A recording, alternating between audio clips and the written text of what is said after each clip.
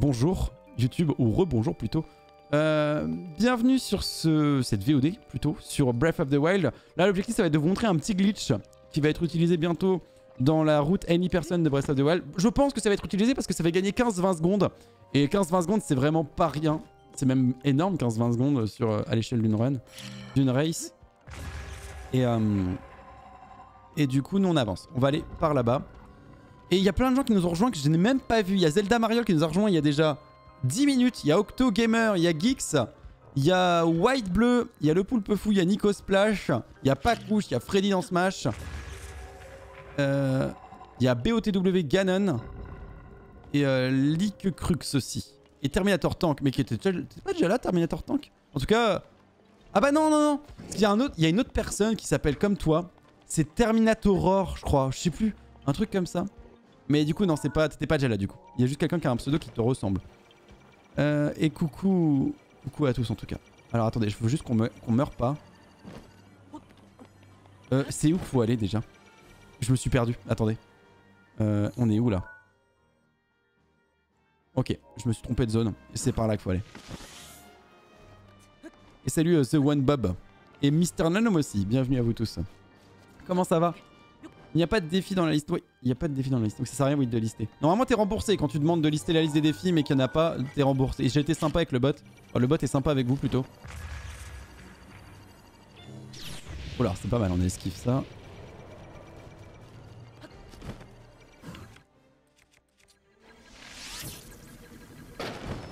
Normalement, c'est par là. Il doit y avoir une entrée dans le coin. À droite? Voilà, c'est là. Ok, d'accord, parce que mon nom n'a aucun sens, MDR. Bah, si, quand même, un petit peu. Mon nom n'a aucun sens. On m'appelle le pseudo sans sens. Et salut, Freddy. À la prochaine. Bon, là, on arrive à les Alphos. Alors, je vais vous montrer ce que c'est. C'est ici. On y... Attends, c'est plutôt à gauche, là. Voilà. En gros, l'objectif dans la Any Person, c'est de se stuffer au château. Et normalement... il doit arriver par là, je crois. Il doit faire un truc, une route, et après il arrive ici. Et l'objectif, c'est de choper des bonnes armes à plein d'endroits. Et en fait, la nouvelle route du château consiste à choper de meilleures armes. Et avec ces meilleures armes, il va être plus rapide à tuer Ganon. Et le seul problème, bah, c'est que le temps que t'as pris à chercher les meilleures armes, c'est du temps perdu justement dans le fight contre Ganon. Et donc pour ce faire, il a besoin d'une technique pour remonter au château d'Hyrule. Et en fait, il va passer par là. Et il va faire le glitch qui s'appelle le scope clip. Alors il est pas simple à caler les scope clips, hein. Je vais essayer de vous le montrer. Enfin, ici. Attendez. Il faut enlever... Je vais enlever le bouclier... ça, puisqu'il y a un repère visuel. En fait, il faut se placer... Ah, merde! J'avais oublié le masque. Attends, on va le tuer, lui.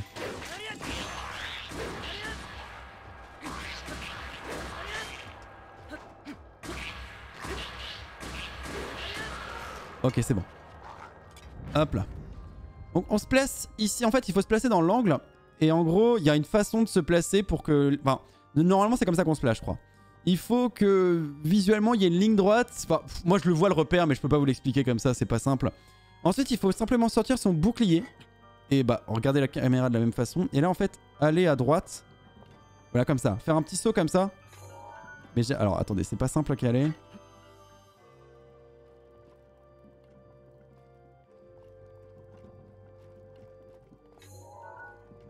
Alors je sais pas s'il marche en 60 FPS, c'est ça qui m'embête un peu.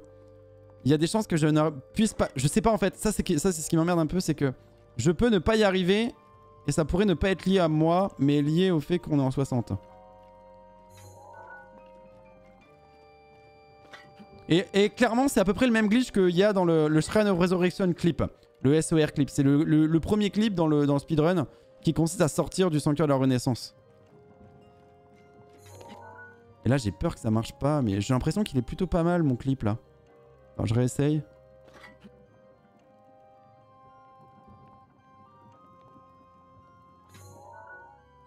Ça me paraît bizarre. Je pense que c'est le 60 FPS qui m'empêche de passer.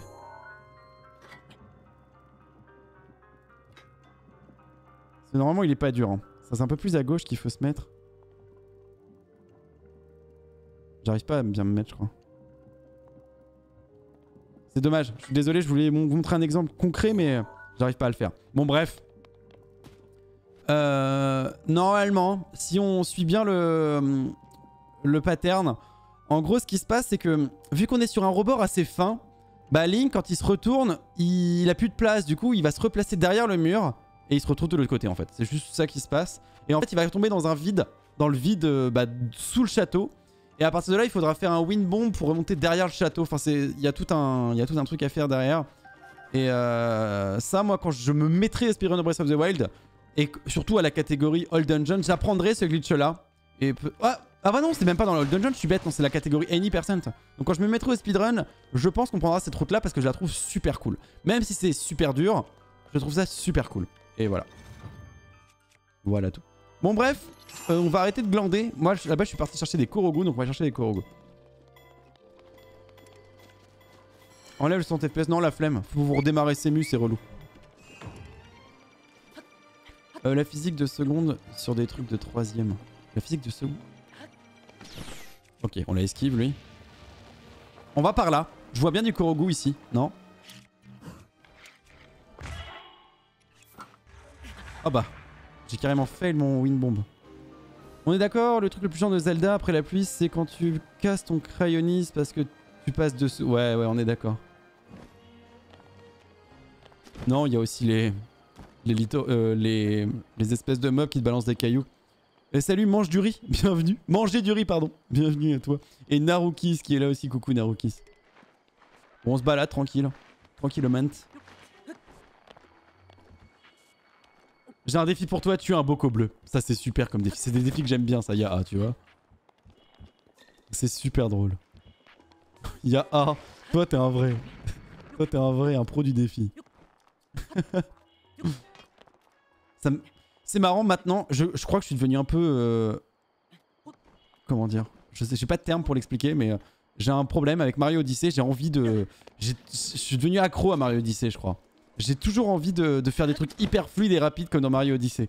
Et c'est presque une drogue. Enfin, c'est pas presque une drogue, mais ça me donne trop envie d'y jouer tout le temps. Là, quand je vois des trucs sur lesquels je pourrais grimper, je me dis oh là là, mais sur Mario, on pourrait le faire. Je pourrais grimper, mais tellement plus rapidement. Alors attendez, le Korogu, il va être... Je pense qu'il doit être là sous le... Je le verrai bien là-dessous, moi. Un Boko rouge. Boko rouge, je sais pas où ils sont en mode expert, les Boko rouges. Enfin, le Boko rouge, je sais pas où il est. Ah non, il est pas là. On passe... jamais on remonte là.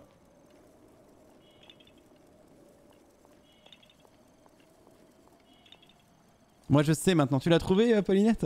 Toi bah, tu nous diras s'il y a besoin. Mais je crois que vu qu'il a mis Boko bleu, c'est pas ce dont on aura besoin. Nous. Bon, on va remonter par là. En fait, on est bloqué. Ah si, c'est bon. Attends, j'ai envie de tester un truc quand même. On va faire un truc marrant. Est-ce que vous êtes prêts? Alors peut-être qu'il y en a parmi vous qui connaissent pas cette technique.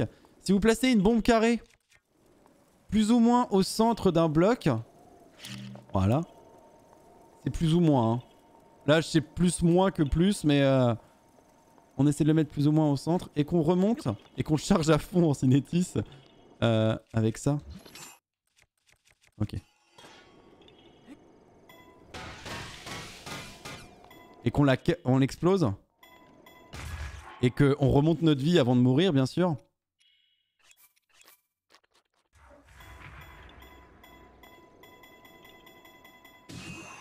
Bon, c'était pas ouf. Je l'ai pas bien mis au centre, du coup ça a pas fait un truc incroyable. Salut Pix2Bure, bienvenue. Alors, nous faut qu'on trouve notre caillou. On va chercher avec ça. Hein. Il est là-bas, nickel. Le glitch du double saut avec les bombes, ça casse les boucliers directement. Tu as pas une astuce parce que les boucliers d'Ilia ça marche mais ils se cassent rapidement. Bah tu le dupliques. Tu dois dupliquer ton bouclier Ilia et puis comme... En gros moi ce que j'ai fait c'est que j'ai pris un bouclier d'Ilia. J'ai transféré la durabilité du bouclier d'Ilia au bouclier des 7 joyaux parce que je trouve moche le bouclier d'Ilia. J'ai transféré la durabilité à eux et après j'ai dupliqué le bouclier. Donc là par exemple on peut s'entraîner à faire le glitch. On peut s'entraîner à faire le glitch avec ce bouclier là. Tu le casses peut-être après 60 essais mais 60 essais c'est déjà énorme je crois. Je sais même pas si je saurais le faire moi. Merde. J'arrive même pas à le faire. Voilà, ça. Bon bref. Voilà la technique. C'est de dupliquer... Enfin, transférer la durabilité du bouclier Ilia au bouclier que tu veux utiliser pour faire ça. Et si tu veux utiliser un bouclier Ilia, bah tu transfères pas de durabilité, tu prends juste le bouclier Ilia. Et tu dupliques ce bouclier autant de fois que tu veux. Grâce au glitch du menu overloading. Et pour savoir comment faire le menu overloading, tu écris !MO dans le chat et tu auras le lien de la vidéo. Planning. Et Paulinette vient de le faire. C'est gentil Paulinette, merci. J'ai trop envie de dupliquer mais pas envie de quitter le live pour aller sur YouTube. Bah tu gardes un onglet ouvert, t'inquiète hein. En vrai c'est pas facile hein, la duplication hein. C'est un glitch, il va falloir comprendre comment ça marche. Regardez bien la deuxième vidéo. En fait j'ai fait 3 vidéos je crois en parlant du menu overloading. Il y en a une pour débutants où je vous explique justement ce qu'il faut faire sans vous expliquer les détails. Donc c'est bien de la regarder en premier. Après il y a une où je vous explique comment on pourrait... Enfin c'est difficile de s'imaginer comment ça fonctionne. Du coup je vous essaie de faire une sorte de métaphore pour comprendre un peu comment fonctionne la mémoire et justement comment marche la duplication. Et après ce que je fais, il y a une autre vidéo où c'est une technique avancée qui permet de le faire avec moins d'armes. Mais c'est un peu compliqué pour pas grand chose en vrai l'autre. J'irai après le live. Et bah d'accord Estelle. Hop.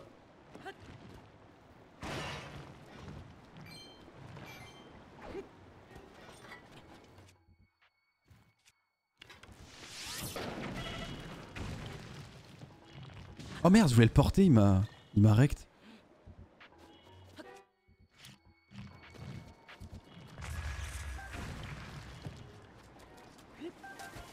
Ok. Tu verras, c'est pas trop dur. C'est le premier glitch que j'ai fait. Ah, c'est le premier glitch que t'as fait, Pauline. Bah, c'est vrai que dans les défauts du jeu, bah, ce qui est marrant dans Breath of the Wild, c'est qu'il y a des défauts. Et que il y a des glitches qui permettent de les corriger, ces défauts.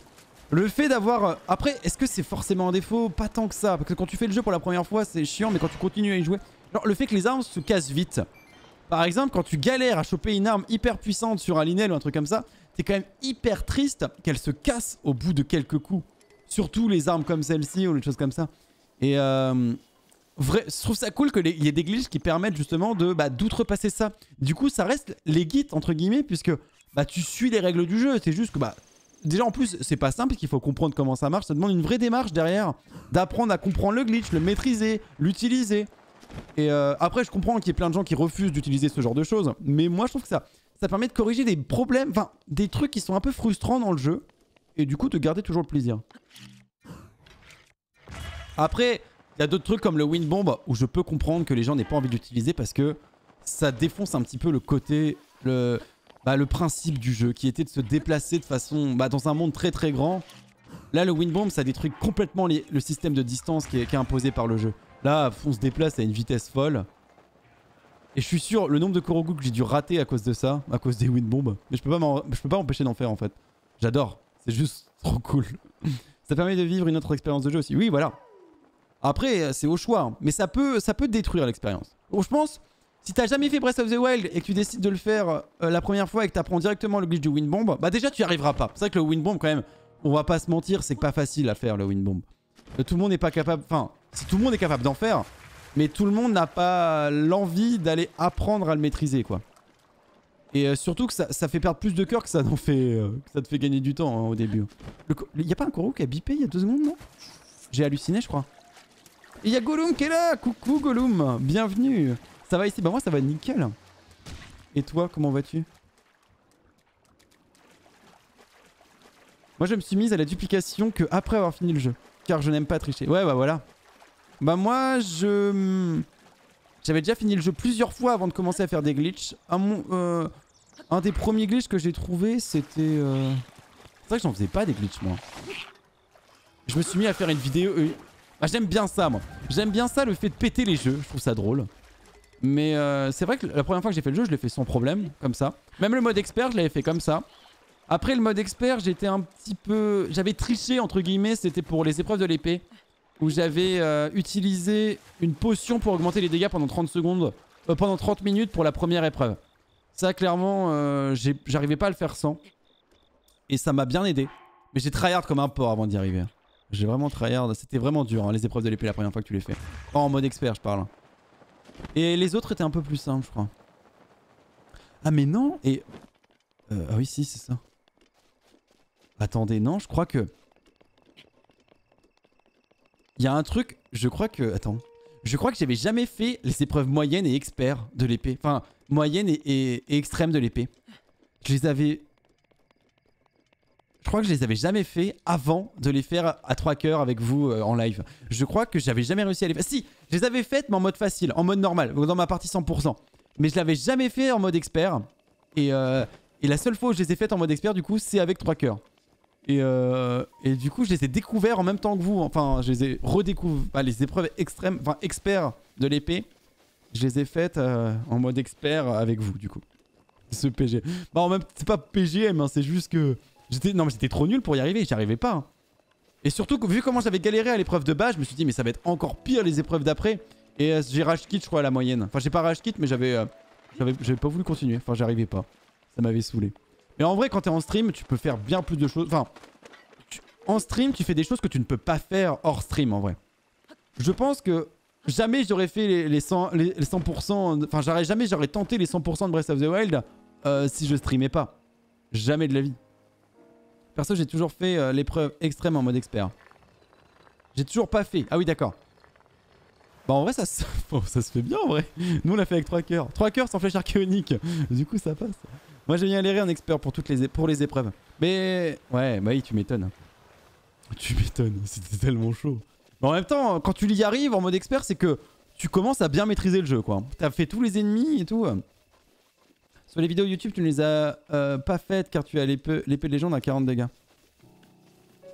Ça dépend quelle vidéo, Zelda Mariol. Mais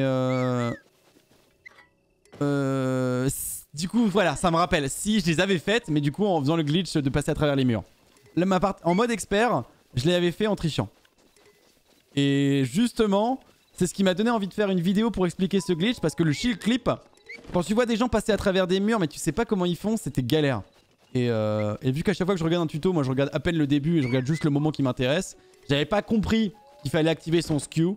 Et donc passer à travers les murs ça marchait pas. Jusqu'à ce que je me penche dessus et que j'essaye de l'expliquer à des Français. Là ça m'a permis d'apprendre à le faire. Moi j'ai découvert ta chaîne avant de jouer à Breath of the Wild. Mais j'ai fait les 4 créatures divines sans glitch. Puis j'ai win bomb. Je l'ai appris assez simplement. Puis j'ai apparatus et voilà, ça y est le mec. J'ai fait les créatures, après win bomb apparatus et puis me voilà. J'ai tout niqué. Merci. Et j'ai que 30 ans et je suis pas une ancienne génération d'abord. Ah bah oui. Tu peux m'expliquer comment transférer la durabilité... Attends. Transférer la durabilité Karambat. Je t'avoue j'ai un peu la flemme. Vas-y, on va faire ça. Bon. Pour Karambat, on va transférer de la durabilité. On va dupliquer des flèches avant. Attends, on duplique des flèches et après on fait la transfert de durabilité. J'ai besoin de flèches d'abord. C'est la première vidéo que j'ai vue sur ta chaîne, ça remonte à il y a plus d'1 an. Anonymous, c'était quoi la première du coup? Ah, les épreuves de l'épée. Il faut pas passer le début des vidéos, surtout à la fin dans celle de... surtout la fin dans celle de F, exactement. Faut garder les vidéos jusqu'à la fin. C'est bon pour les stats et c'est bon pour réussir les glitches. ou ne pas les tenter, quoi. Ne pas les tenter. Hop là. Ça sert à rien de se plaindre de la modération, Pascard. Tu vas juste te faire supprimer ton message et dans le pire des cas, tu peux te faire ban. Du coup, je t'invite à ne pas te plaindre. Oh, j'arrive pas.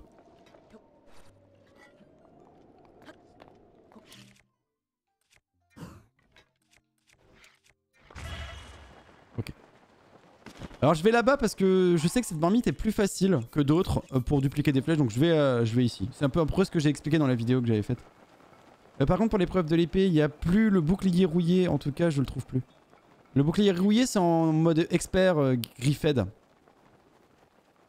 Je suis parti du principe que t'as besoin de tricher pour les épreuves de l'épée que quand tu le fais en expert. En mode facile, t'as pas besoin de tricher en vrai. Si t'as réussi à tuer Ganon, tout ça, en vrai tu devrais y arriver, non? Non, en vrai, c'est méchant ce que je dis. Non, non. Mais du coup, tu trouveras quand même un bouclier, mais tu trouveras pas le bouclier rouillé en mode normal.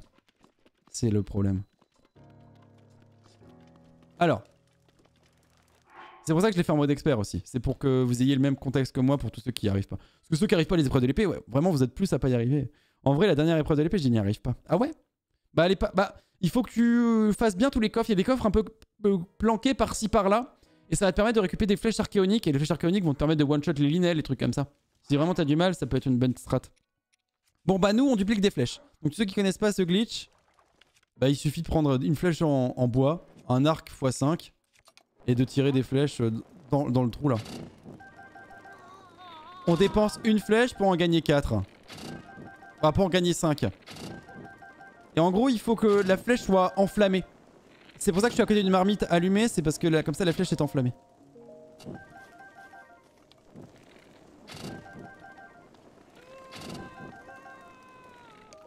Merde.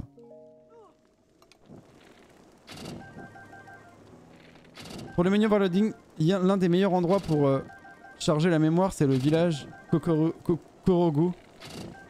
C'est faux, pas couche. Parce que justement, le problème avec le village Kokorogu, c'est que c'est pas un problème de surcharge de mémoire qu'il y a dans la forêt. C'est un problème d'animation qu'on a. C'est qu'il y a beaucoup d'effets de particules. Et ça n'a pas rapport avec la surcharge de la mémoire vive, c'est la mémoire vidéo qui est bouffée là-dessus. Et ça, même si ça joue un peu, c'est pas forcément la forêt Kokorogu qui est le mieux. C'est pas parce que tu lags dans la forêt Kokorogu, tu lags pas pour les mêmes raisons dans la forêt Kokorogu. Et il y a une zone qui est bonne pour faire le menu overloading, c'est ici. Allez là. Je crois que c'est ici là. Je crois. Ici, la plupart du temps, j'y arrive avec seulement 2 arcs. Avec 2 arcs, ça marche ici. Prendre un selfie avec Terry. Vous avez des défis trop bien, c'est cool. Il reste 2 défis qui sont trop marrants. Les flèches archéoniques, ça va one-shot les gardiens, non? Si tu vises l'œil, oui.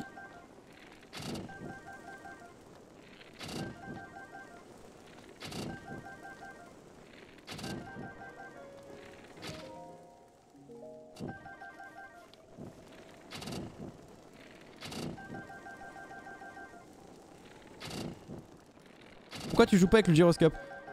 Parce que j'ai une manette de Xbox et elle a pas de gyroscope la manette de Xbox. SudVPNL. Et j'aime bien jouer sans gyroscope parce que ça me permet de réfléchir autrement à comment je peux résoudre les énigmes. Bon, la plupart du temps on résout ça avec un wind bomb, mais pas toujours. Et moi je trouve ça cool.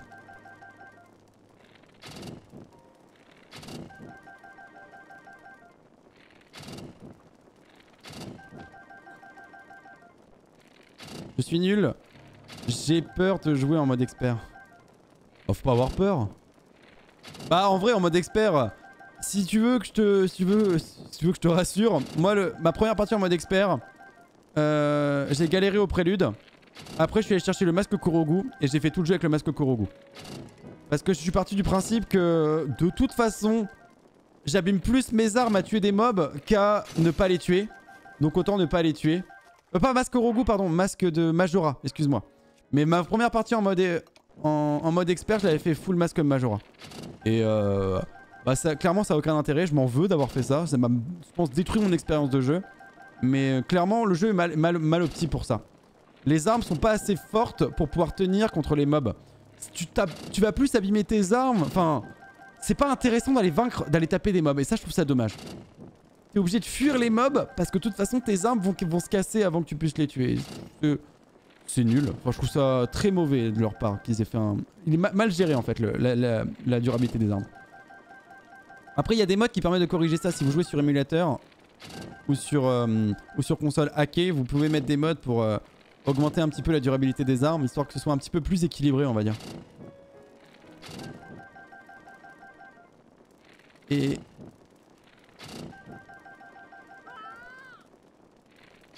Ok.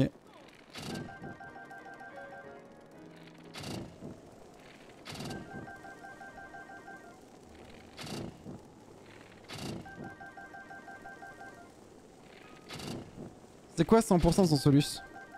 Bah qu'est-ce que tu comprends pas dans 100% sans solus? C'est le sans solus peut-être? C'est que j'utilise pas la carte des Kokorogu. J'utilise pas le guide des Kokorogu, je cherche moi-même les Kokorogu. C'est ça la petite particularité. Tu sais que pas loin de la cité Garuto, il y a les ruines du palais du crépuscule? Non. Je savais pas. Ton arc, il est infini ou quoi? Mon arc, il est hérité d'un arc archéonique. J'ai la durabilité... Mon arc, il a la durabilité d'un arc archéonique. Et donc il a une bonne durabilité.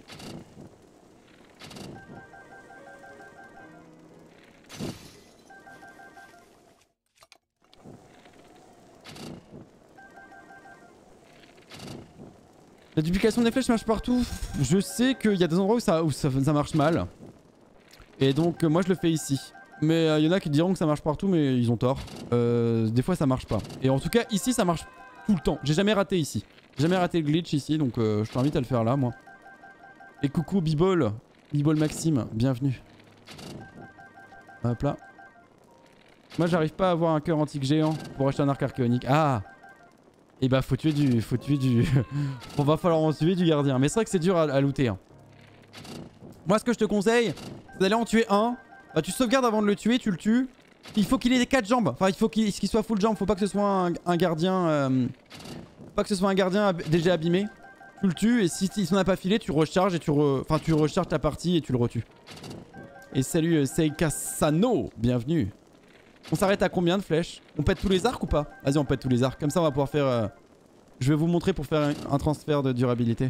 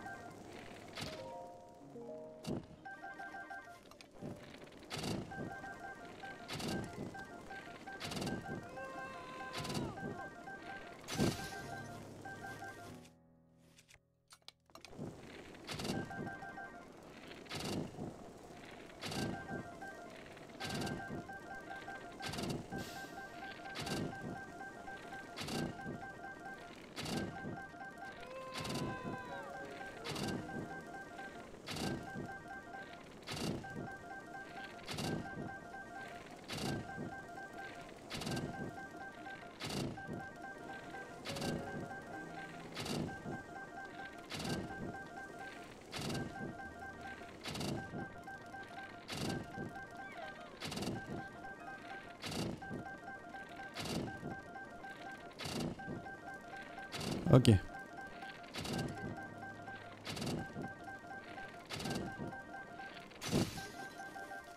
Allez, maintenant on va rechercher des arcs. Et je pense qu'on va s'arrêter là. C'est ici. Miamagana. À quand le retour du rôle caillou? Jamais, je pense, ça sert à rien. J'aime pas le concept de caillou, je trouve ça nul. Et salut Tom Sawyer Girl. Bienvenue Tom Sawyer, c'est trop marrant, je m'attendais pas à une fin de pseudo comme ça. Tom Sawyer Girl, c'est trop drôle. Bienvenue à toi en tout cas. Il y a Zarwaldo qui est là, coucou. Hello, le chat, ça avance bien? Bah... là, on n'a pas beaucoup... Bon, au début ça avançait bien, aujourd'hui on a gagné 10 Korogu, mais on a eu que 10 en 2 heures. En 2h30 on a eu 10 Korogu, c'est pas dingue. Oublie pas de sauvegarder. Oh, t'inquiète. Alors déjà au niveau des armes, on peut se débarrasser de ça.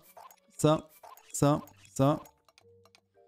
Les boomerangs, on peut en garder 3, je pense c'est cool. La torche, on n'a pas vraiment besoin. On va se débarrasser de ça aussi. Épée électrique, ok. Les arcs sont là, ça on va s'en débarrasser. Je suis bête, j'ai oublié de prendre des arcs à... Il me faut des arcs pour faire ça. Attendez, je vais déjà récupérer celui-ci que j'ai jeté. Bêtement. J'avais oublié qu'il me fallait plus d'arcs, j'aurais pas dû les casser. Alors attendez. Je crois que c'est mort, il nous faudrait au moins 1 ou 2 arcs en plus.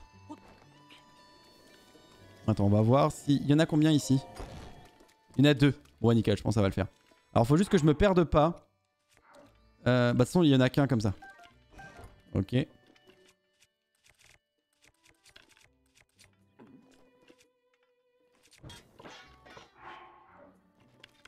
Ok.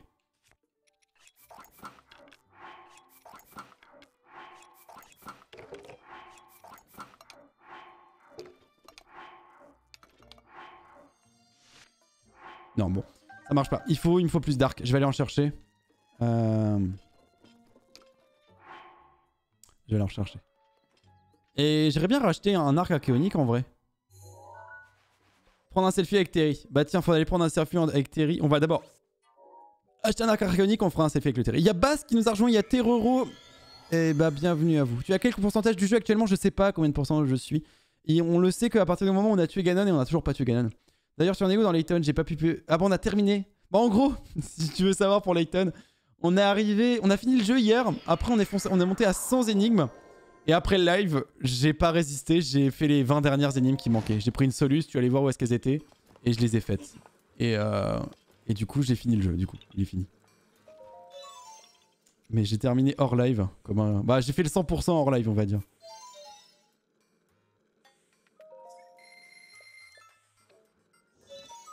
Ok go. Et voilà, et bah re-Cosmix. Pourquoi un selfie avec Terry? Bah pourquoi pas. C'est le défi, moi je t'avoue, ça me dérange pas.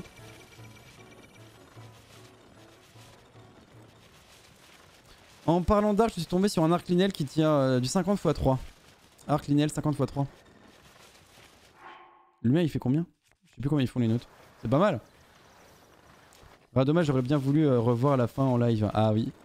Donc t'as fait la tour en moins de 2 heures quand même. Je sais... Oui. Elle était pas très longue au final la tour.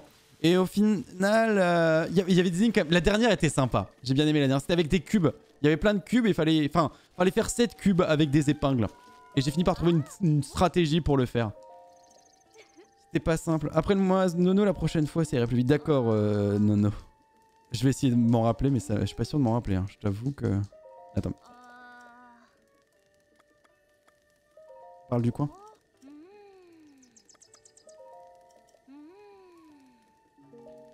Et salut, j'ai des max. La brosse de voile, c'est pas le plus long. Le plus long de quoi?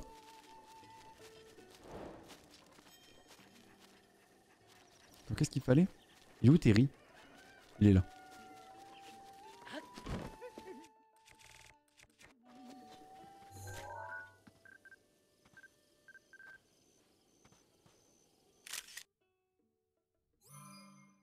Voilà.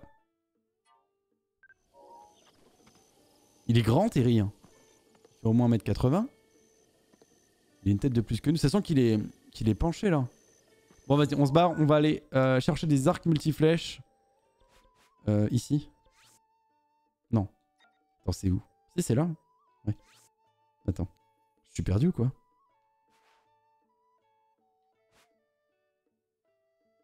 Ouais, c'est là. Et on a un follow de Belle. Bienvenue à toi, Belle. Le plus long Zelda, bien sûr que oui. Ah ouais? C'est plus long.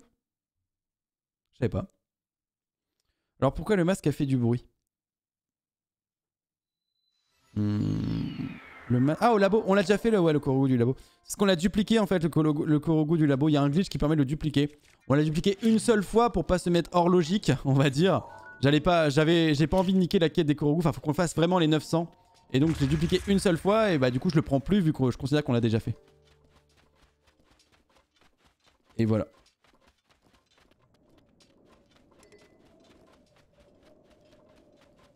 Je suis en train de faire Ocarina of Time. Je suis à la forteresse Gerudo. Vous avez un conseil? Vous avez quoi en conseil pour ne pas se faire repérer? Ah, mon conseil, c'est de leur tirer des flèches dessus. Tu leur tires des flèches dessus, elles seront stun. Et du coup, tu vas pouvoir continuer. Moi, ça m'a saoulé. J'ai pas aimé la tour Gerudo. Moi, ça m'a gonflé. Au début, c'était marrant. Mais quand il est au bout d'une heure et demie, ça commence à être long en vrai.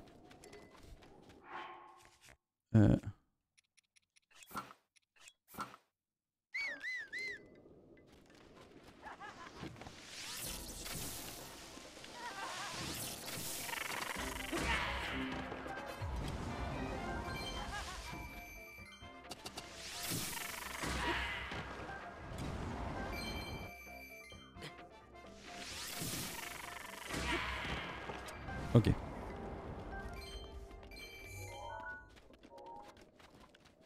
Je suis en train de faire... Ah non, ça j'ai déjà vu. Savais-tu que la 8ème rime est liée à Ganon? Je sais pas. Non mais j'avoue, non. Je savais pas. Alors. Allez, on se barre. Et... Tac. Comment se passe cette session de Zelda? Eh bah nickel, ça se passe très bien. Bon, on chasse des Korogu, on a trouvé que 10. Mais on peut dire comme... On s'amuse bien en tout cas. On s'amuse bien. Mais si c'est pas très productif, c'est cool. Je sais, bon, je mérite un time-out pour ça, mais ça me saoule. Bah, va voir sur internet, sinon. Hein. Tu sais, il y a des solutions sur internet qui vont te dire comment le faire, si tu veux vraiment. T'as combien de temps de jeu sur cette partie? Je sais pas. Je sais pas, faut compter la playlist. J'ai une playlist sur laquelle je passe toutes nos sessions de jeu. Il y a à peu près 60-70 épisodes de 1h30 à 2 à 6. Il y en a qui faisaient 6 heures certains épisodes, du coup faut se dire un bon 200 heures je pense. Je sais pas trop. Je vois pas trop comment te dire. Non, 150 ouais, non, même plus que 200, attends. Un bon 300 heures limite, ouais. Un bon 300, je sais pas, ça dépend. Entre 150 et 300 heures je pense. En même temps, alors, bon, allez, c'est parti pour la duplication. Ah, ok, vous voulez faire un transfert de durabilité aussi. Donc on va transférer la durabilité de l'arc archéonique. On va d'abord le dupliquer. Allez, vas-y, on commence par notre... on active le menu overloading, déjà. Étape 1.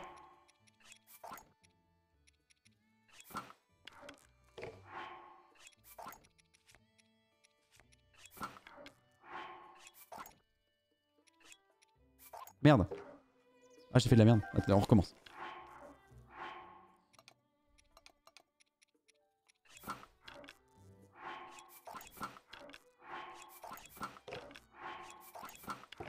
À la limite, si le retour en arrière sur la carte peut être fait jusqu'au bout, c'est que tu as 500 heures, je crois. Non, mais il est pété le... On l'a pété à cause du... On a fait un glitch l'autre fois qui a pété le système de map. Par exemple, tu vois, il part du principe qu'on n'a jamais été ici, par exemple, alors qu'on a déjà fait tous ces sanctuaires-là. Tu vois, on est venu qu'une fois ici, alors qu'on y est venu plus d'une fois, largement. On n'est jamais été ici, on n'a jamais été là. Il est complètement pété, on l'a détruit. Il s'est reset à un moment à cause du... Là, on n'a jamais été dans la montagne de la mort, limite. Tu vois, on n'a jamais été ici, quoi. Ce Linel-là, on est passé un poil ici, rapidement. On a eu le temps de se faire une petite trace là, et puis on s'est barré. Il est niqué, le machin. Il est complètement baisé. Ebra, on n'a jamais été derrière. On n'a jamais eu ce sanctuaire là, non plus. On n'a rien fait, en fait, dans le jeu. Et du coup, ouais, il est complètement pété, l'historique. Bon, j'en ai jeté un de plus ou pas d'arc? Alors, je vais vous montrer pour le transfert, déjà. Alors déjà, on va dupliquer l'arc archéonique.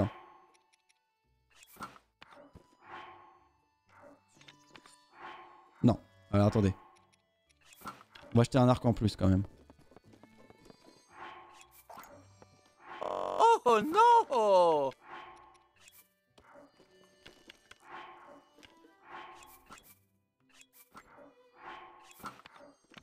Voilà. Attends, normalement.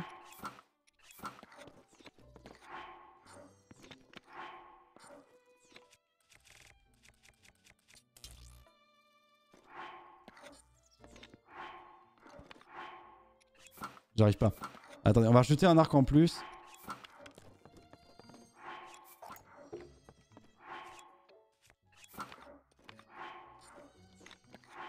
Attendez, on va en reprendre deux.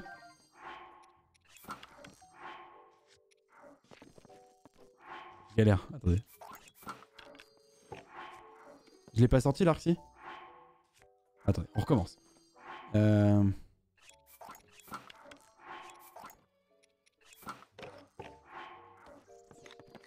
Pourquoi j'y arrive pas? C'est quoi ce bordel? Bon attends, on va recommencer, je vais reprendre mes arcs, on recommence le menu overloading. Cette alerte à chaque fois elle me fait penser que j'ai un blue screen. Pourquoi? Ah, à cause du brrr. Mais je sais pas pourquoi ça fait ce brrr, mais c'est chiant. Ça le fait tout le temps. Pour 18 fois.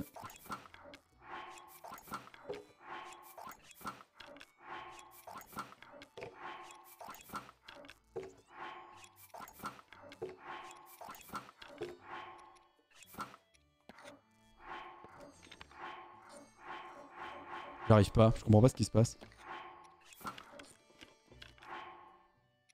Bon, déjà, ce qu'on peut faire, c'est dupliquer cette arme-là.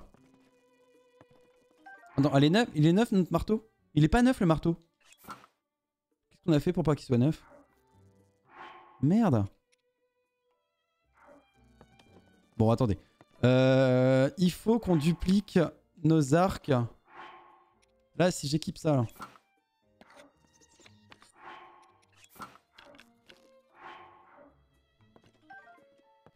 Bon, attendez, on va en jeter 2 autres. Hein.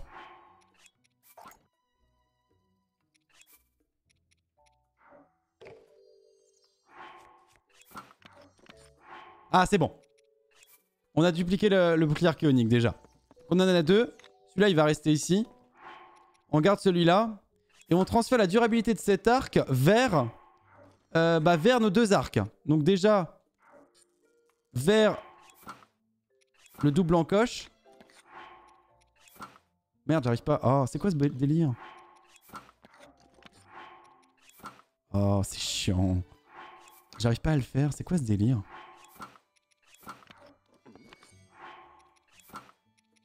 Ça m'énerve. Bon, attends, on va déjà dupliquer notre arc 5 flèches. On va dupliquer celui-là déjà. On va en mettre plein.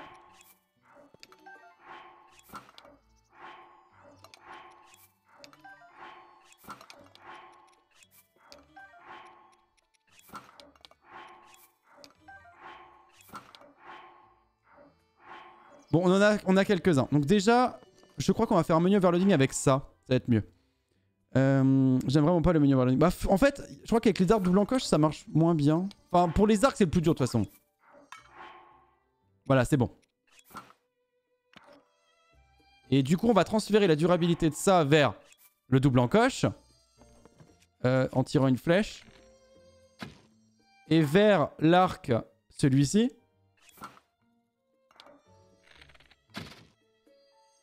Et c'est bon. Là, on a transféré la durabilité de cet arc-là vers celui-ci et celui-là. Et donc, ce qu'on va faire, c'est dupliquer cet arc-là et se débarrasser de ceux-là.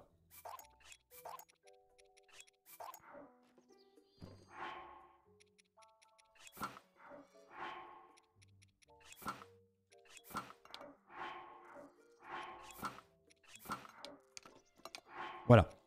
Voilà. Et là, on le duplique. Je sais pas s'il y en a qui ont compris ce qui s'est passé. Je pense que ça va... C'est pas simple à comprendre. En gros, j'ai augmenté la durabilité de des 2 arcs. Et là, je les ai dupliqués. Et en fait, je vais choper quelques arcs archéoniques. Je vais me dupliquer quelques arcs archéoniques pour en avoir plus.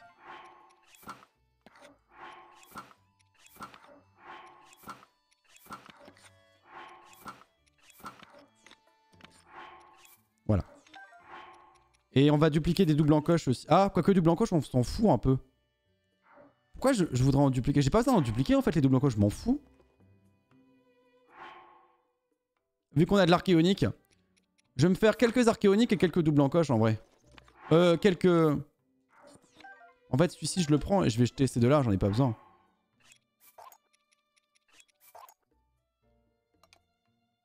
Je vais me redupliquer un arc comme ça. Et encore un archéonique. Voilà, j'ai bon. On a full arc. On est full arc, c'est pas mal. Et attendez, du coup, je vais en remettre un au mur.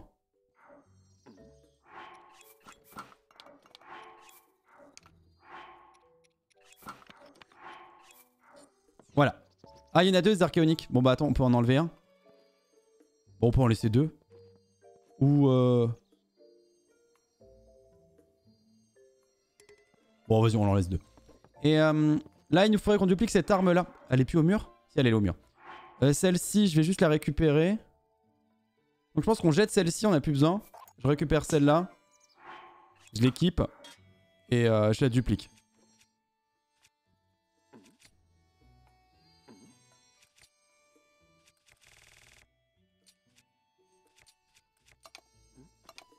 Ok, je l'équipe.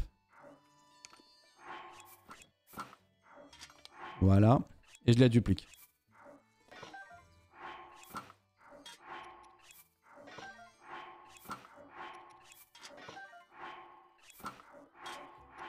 Ok.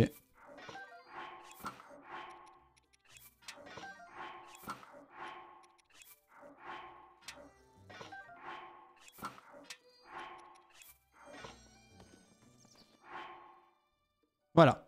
C'est bon, on a fini. Et du coup, bah le reste, on s'en fout. Les autres arcs, on les laisse tomber parce qu'on est full arc. Ils sont tous avec une durabilité de ouf. On est full épée. On a 3 boomerangs cool. On a plein de boucliers. Non, je pense qu'on est bon. On s'arrête là. Et coucou Linel Hog, bienvenue. Comment vas-tu? Et salut Orex Pagix Joe Star. T'as combien de temps de jeu sur... Ah oui, c'était longtemps que je t'avais posé cette question. Le Dorlo. Dans 20-30 ans, il n'y en aura plus. Et on peut boire de l'eau dans le chat, c'est l'heure de l'eau. Et merci pour ton follow, Nixo. Merci beaucoup et bienvenue à toi. Allez, c'est parti. On se barre. Qu'est-ce qu'on fait? On continue notre chasse au Korogu. Alors, ouais, donc je suis désolé, celui qui nous avait demandé de vous expliquer comment marche le transfert. Enfin, le transfert, il n'y a que ma vidéo qui peut expliquer aussi bien. Là, je sais pas l'expliquer comme ça. Surtout, c'est un peu chiant, faut s'adapter à plein de trucs. C'est super chiant, enfin, c'est pas simple à gérer. J'ai fait une vidéo qui explique tout. Point d'exclamation. Oh. Ah, on est encore en menu overloading, attendez.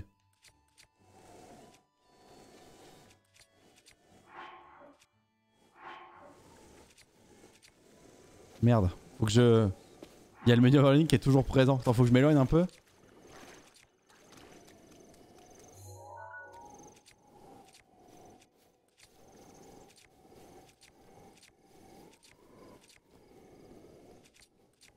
Allez. Il faudrait que tu t'améliores la défense de ton armure pour le 100%. Non, ça va avoir du 100% 40 bahts. Je crois que c'est parce que le chat envoie beaucoup de requêtes en même temps pour les SA. C'est quoi les SA?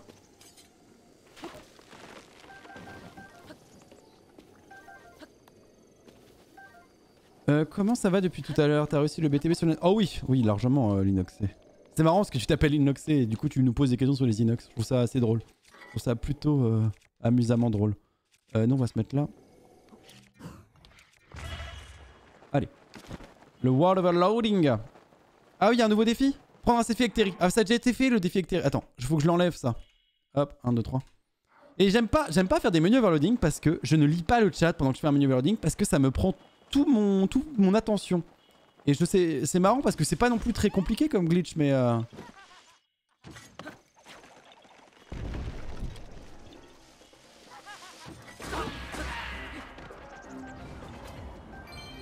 mais quand même, c'est un peu comme les fights, ça me prend beaucoup d'attention. Tu as un boko rouge, ça serait drôle. Par contre, je sais pas, ouais, Paulinette, elle sait où il est du coup, de toute façon, elle pourra nous dire, j'espère. Elle aura la gentillesse de nous dire où il est, si c'est pris. Oh, ok, j'ai eu peur, je pensais qu'on... Oh bah, l'épée de légende, elle a pris cher. C'est ça le Korogu, non? Non, c'est pas ça. Ah, il est où le Korok? On va le trouver là. Ah bah... Il y avait 3 arbres. Je l'ai détruit le Korogu. On va noter qu'il y en a un là. J'ai pas été très malin sur ce coup. On va enlever des points. On va enlever celui-ci qu'on a déjà fait. Et celui... Ouais. Là, il y a un Korogu ici. Faut qu'on le note. Hein.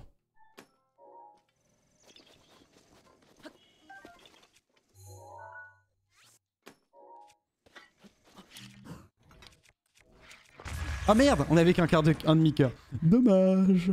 Quelle erreur. Ça veut dire qu'on va pouvoir faire le Korogu, je crois. Si je comprends bien. On va pouvoir le faire.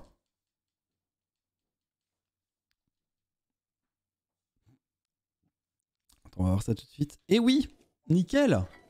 On a de la chance dans notre malheur.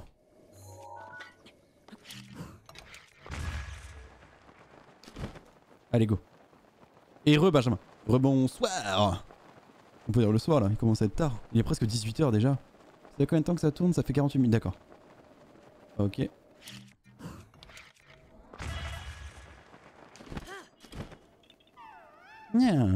Alors il est où? Là il y a une pomme ici. Là il y a une pomme là.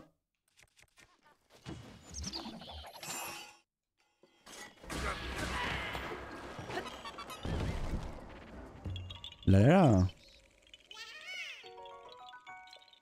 Et rien de plus ça.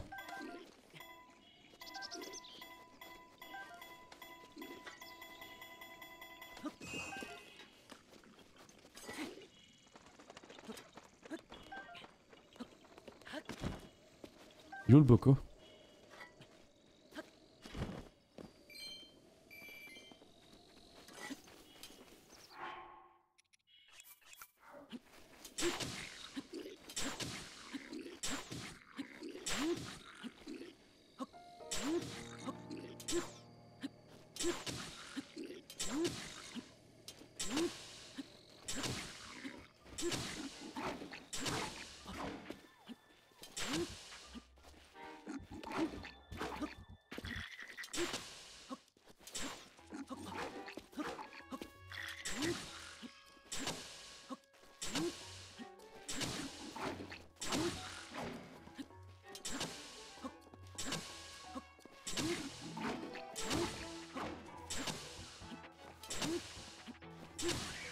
Bon, on l'a eu.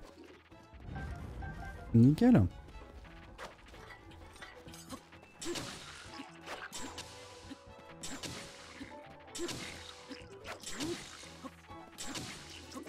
Oh. Je sais pas pourquoi j'ai voulu le tuer comme ça, mais on va y aller comme ça. Il est où le gland? Y'a pas un gland qui... Une noisette? Un gland. Je suis pas sûr que ce soit bon pour la santé les glands en vrai. Ça se mange pas un gland.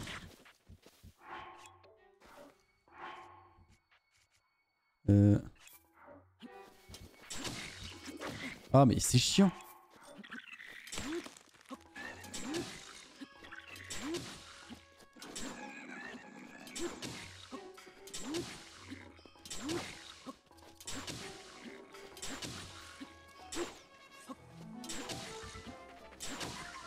Bon. Bien sûr un soulèvement de leader. Ah c'est en train de jarder le leader parce qu'il a pas compté le Korogu. C'est bien ça. Ça c'est ce que j'aime bien voir dans le chat. Et salut Modou. J'ai suivi ta vidéo pour passer le DLC de la Master Sword. Du gâteau. Attends, du gâteau quoi? Attends, j'ai pas... Attends, je vais essayer de voir ton message en entier. C'était il y a combien de temps? Il y a quand même 5 minutes déjà. Je suis désolé Modou, j'ai pas eu ton message. Modou. Du gâteau, merci à toi. Ah ça a réussi tranquillement. Bah je suis content que t'aies réussi. Il y a plein de gens qui ont du mal. Mais bah GG en tout cas. Les lasers de l'épée sont en fonction de quoi? De ton nombre de points de vie. Enfin... si t'as 30 cœurs, tu taperas beaucoup plus loin le laser que si t'as que 3 cœurs. Plus t'as de cœurs au max, plus il partira loin. Et si il faut être full life pour que ça fonctionne. Un peu comme dans les anciens Zelda. Sauf que dans les anciens Zelda, quand t'avais un quart de cœur, ça marchait aussi. Je crois pas que dans celui-ci, si t'as un quart de cœur, ça marche. Y a-t-il un glitch pour que la Master Sword ne se charge pas? Non. Enfin, moi j'en connais pas en tout cas. Pourquoi t'as que 3 cœurs? Parce que je préfère jouer avec 3 cœurs.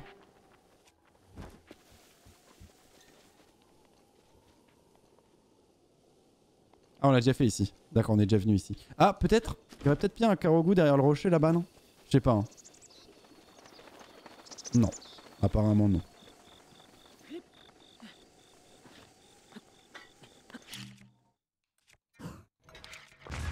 Ok. Bon. Ça c'est good. F, existe-t-il un glitch? Non ça j'ai déjà lu. Alors. Et bonsoir Pamplemousse. Comment ça va? Là il y a un bateau. J'irai bien dessus. L'eau elle passe en dessous vous pensez? Ça se passe comment ici?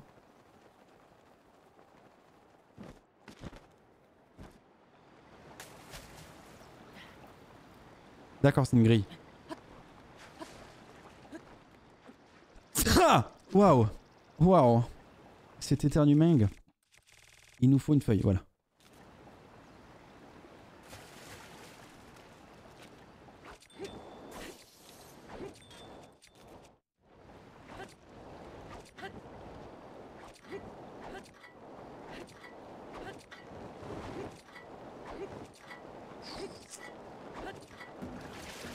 Oups. Un petit problème de rafting là.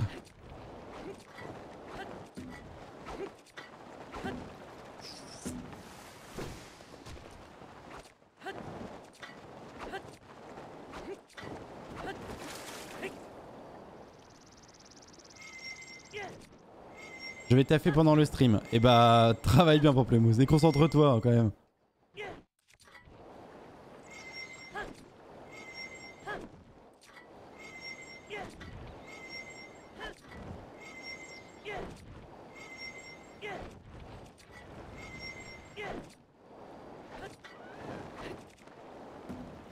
Mais on va beaucoup trop vite.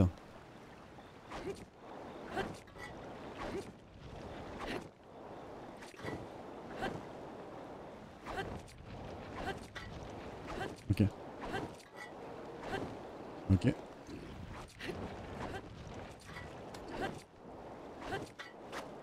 Il y a eu un défi? Non, attends.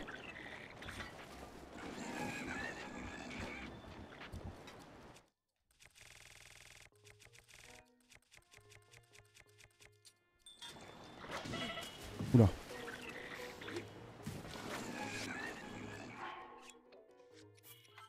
Je pense qu'on va crever. Je sens qu'on va mourir.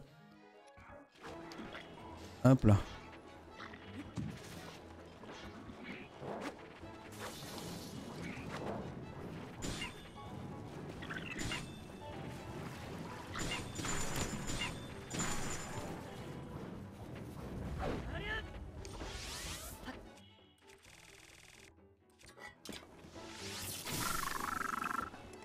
Ok. Ah, il est pas mort lui?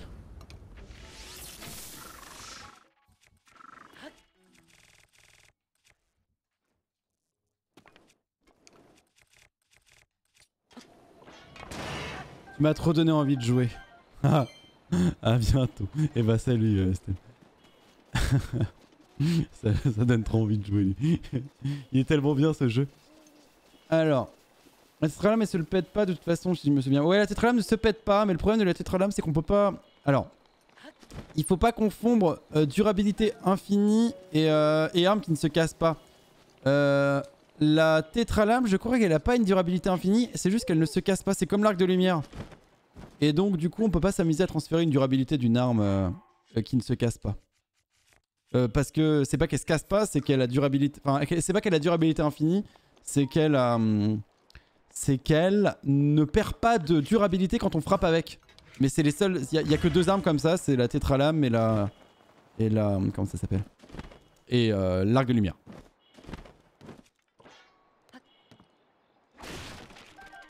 Bon. Oh je dirais bien chercher des Kurogu ici. Ah, l'alpha. C'est-à-dire on fait l'alpha. Vas-y go. À pied hein.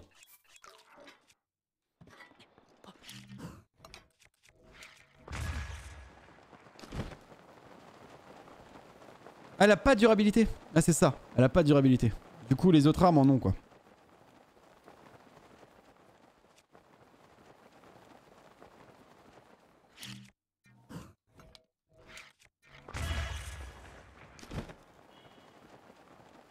Et le problème de la tétralame aussi c'est qu'on peut pas changer d'arme quand on l'a. Et donc quand on peut pas changer d'arme ça veut dire qu'on peut pas la dupliquer. Enfin on peut pas... Oui on peut pas... On peut pas la dupliquer. Parce que pour la dupliquer il faut la désynchroniser. Et pour la désynchroniser il faudrait changer d'arme. Et vu qu'on peut pas, on peut juste la mettre sur un... On peut juste la mettre à la maison. Et bah du coup ça ne permet pas de la dupliquer.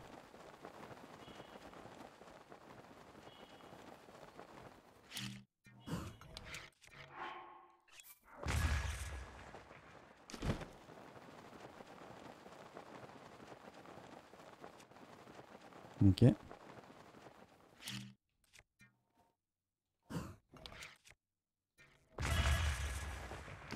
Oh, un Korogu là.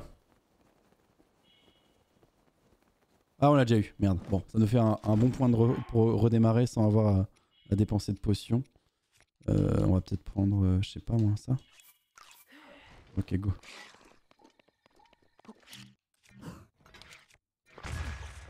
Ok. Bref, on peut pas. Oui, voilà, c'est ça, pyramide. Bref, on peut pas. Le défi tuer un beau commun bleu a été supprimé, d'accord.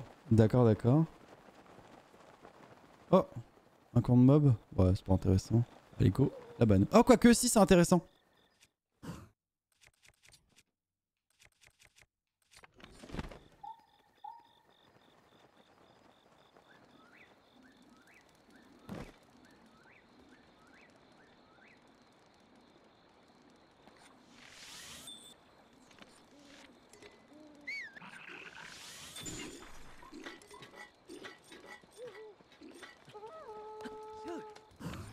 Ah.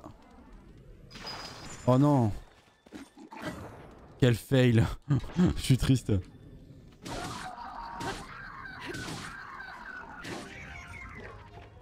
Oh le bâtard.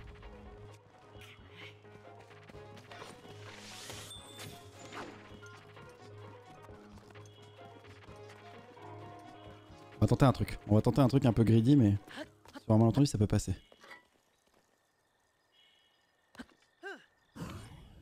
Non, c'est mort. Oh si c'est bon, mais je vais pas du tout dans le bon sens. Dommage. Bon, c'est pas grave, on va par là nous. Il est où? Là-bas.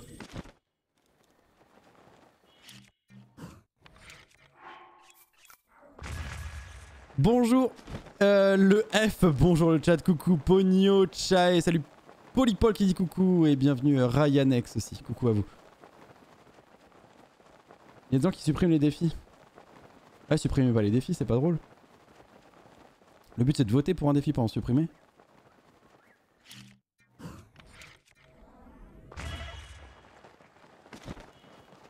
Château lac en radeau. Château lac. Ça c'est un vrai défi. Attendez. Ah c'est par là là qu'il y a, ok. Oh la vache. Ça peut être marrant en vrai. Il y a un vrai bail. C'est pas con comme défi. Celui-là il serait drôle.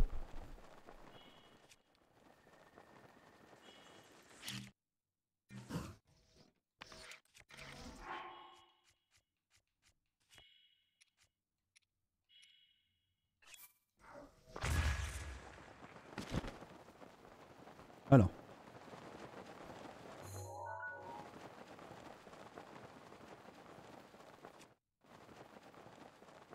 Bon, on va passer par là.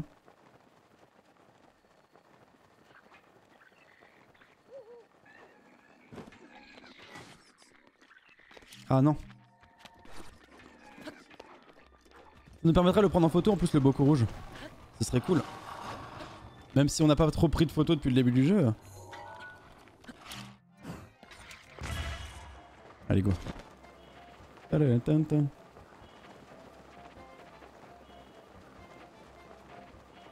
Voilà. Et rebonjour Dark Jubian.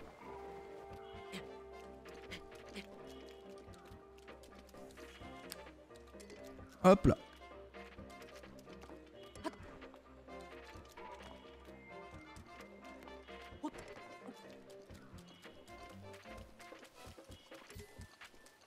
J'ai un défi. Essaye d'aller le plus loin en chevauchant un cerf. Il faut que tu utilises tes points de chaîne pour faire ça, Zaki Arwano. Et coucou Enterey, bienvenue à toi. Comment ça va? Bah, t'as utilisé tes points de chaîne, mais t'as pas utilisé avec le bon truc. C'est pas mettre un message en avant qu'il fallait faire, c'est proposer un défi. Alors.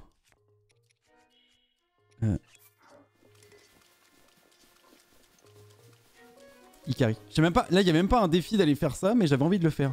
On voit vraiment que dalle. Hein.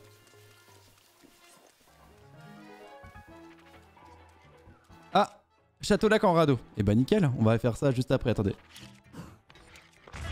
D'abord, on va là-bas. Y a pas de Kurogu ici. Hein. J'ai pas l'impression. Allez, on grimpe. Ça va et toi? Bah nickel. Nickel, nickel. Y a encore quelqu'un? Ah, il y est deux fois, tu es beaucoup rouge. Merde. Hop. Enduro, ça fait plaisir. Vigueur, ça fait encore plus plaisir.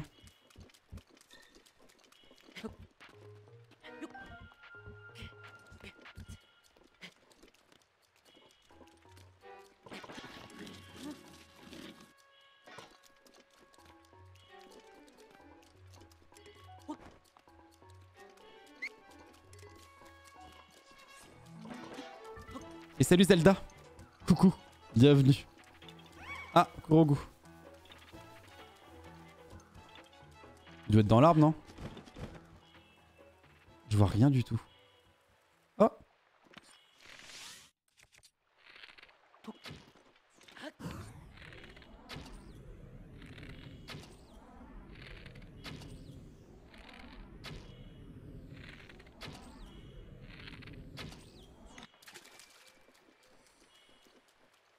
De la thune.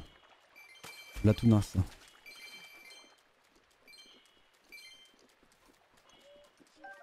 Ah, ils sont où les autres rubis? Ils sont pas là? Flash en bois. C'est à nous ça. Bon. Je sais pas où il est le Korok. Peut-être dans l'arbre. On va voir dans l'arbre. Hop.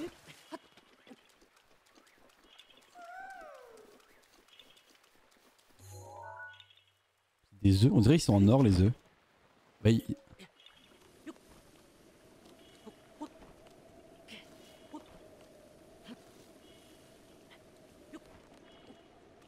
Non. Il doit être par là, non? Ah, il est en haut de ça, je pense. Il est forcément en haut de ce piqué.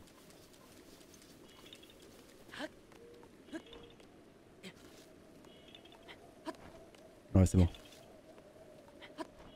Et coucou Natman. Ça va et toi? Comment tu vas? Allez, allez. Viens. Tadada. Parfait.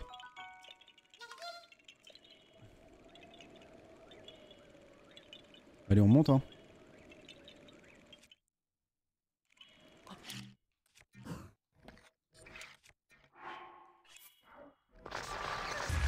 Ouf. Je crois que la première bombe s'est retrouvée de l'autre côté de l'arbre. Et du coup, ça nous a pas permis de décoller. Ah, je crois que c'est ça qui s'est passé. Hein. Problème de hitbox. On va aller par là. Ça va, vu que c'est pas Wind Waker, je peux rester.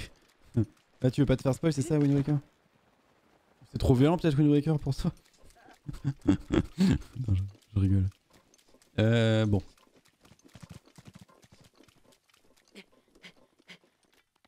Ok. Oh, 532 Korogu seulement, hein. Malheureusement. On avance quand même, hein, petit à petit. Hein. Ça avance, hein. Même si on fait des trucs qui servent à rien, là.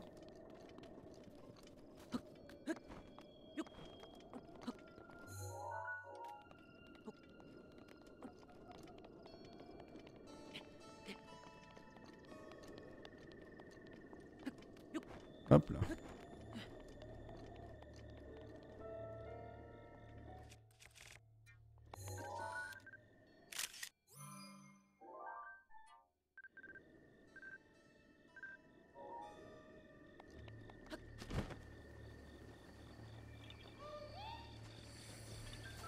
Oh le bâtard.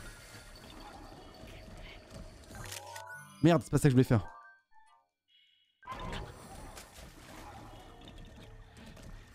Oh, on s'est fait rect. Bon, c'est pas grave, on va au moins prendre le Korogu. Il est où le Korok? Il a repop. Le bâtard.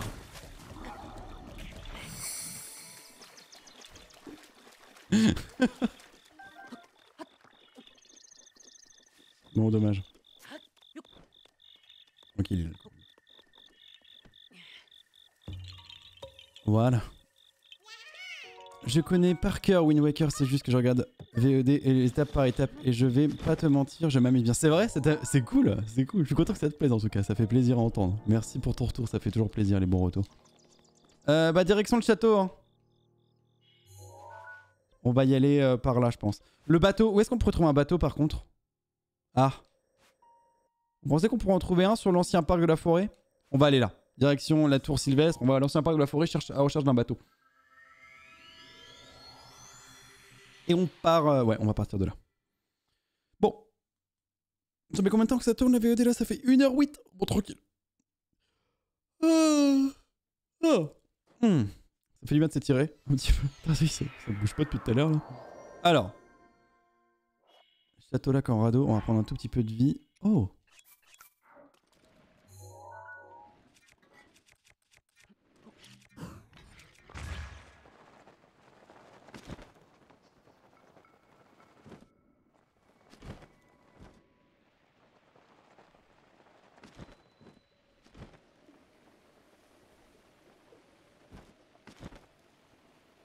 C'est vrai qu'en passant par là, je peux peut-être vous montrer un truc.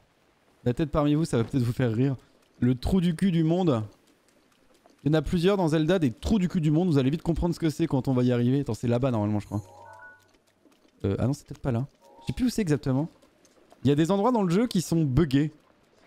Et attends, faut juste qu'on y aille. Normalement, c'est par là, je crois. Ou peut-être là. Bon, je vais essayer de vous le retrouver.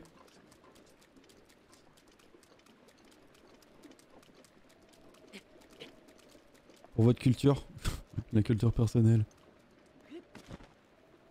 Je crois que c'est par là.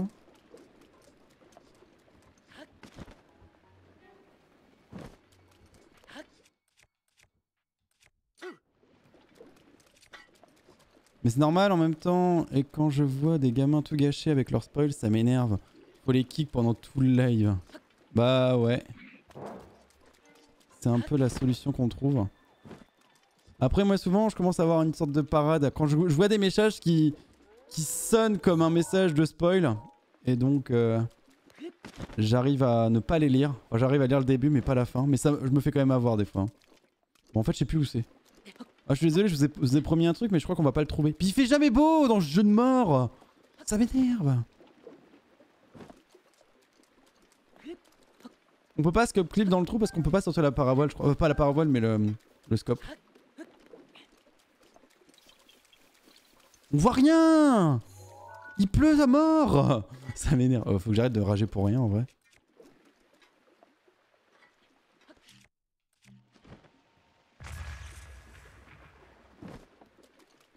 Normalement ça doit être plus haut hein. Ça se trouve c'est juste ici là, je crois que c'est là. Pour moi c'est au nord là. On va repasser full nord et on s'en approche. Hop.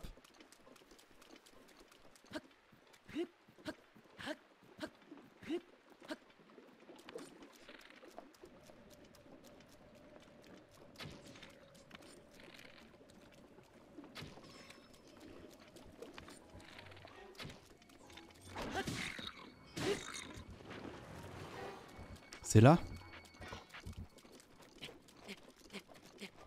Non, c'est pas là? Non, c'est pas loin d'ici, je crois. Hein. C'est peut-être un peu plus haut. Non, c'est en dessous de la tour, c'est sûr. On va être par ici, là. On doit pas en être loin. En tout cas, il fait beau, déjà. C'est déjà bon point.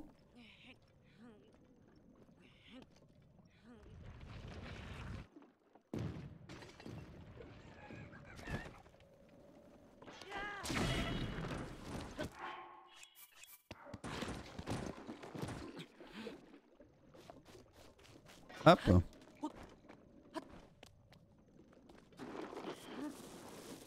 me rappelle mon père en bagnole. Attends. Mon père en bagnole quand j'étais gamin. Allez, un petit détour et je vous montre un truc. Mon père il faisait ça, c'est trop bien. Tu dois avoir un père de ouf. C'est génial.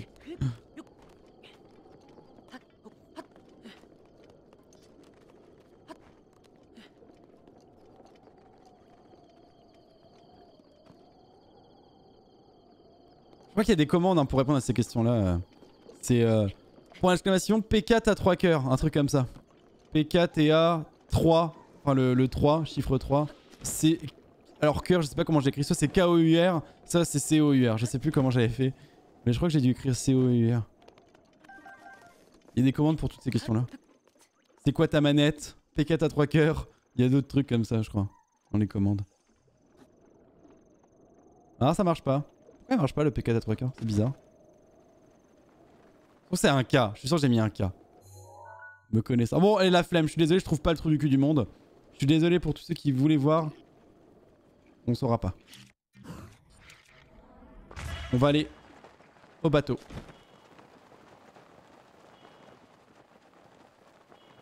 Hop. Tu feras Mario Bros Fury? Non, je pense pas. Et salut Ecom. Coucou, comment ça va? Désolé pour le pavé, j'ai fail.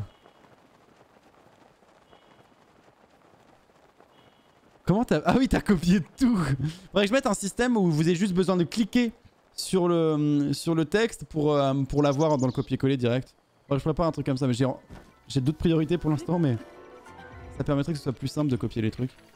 Merde.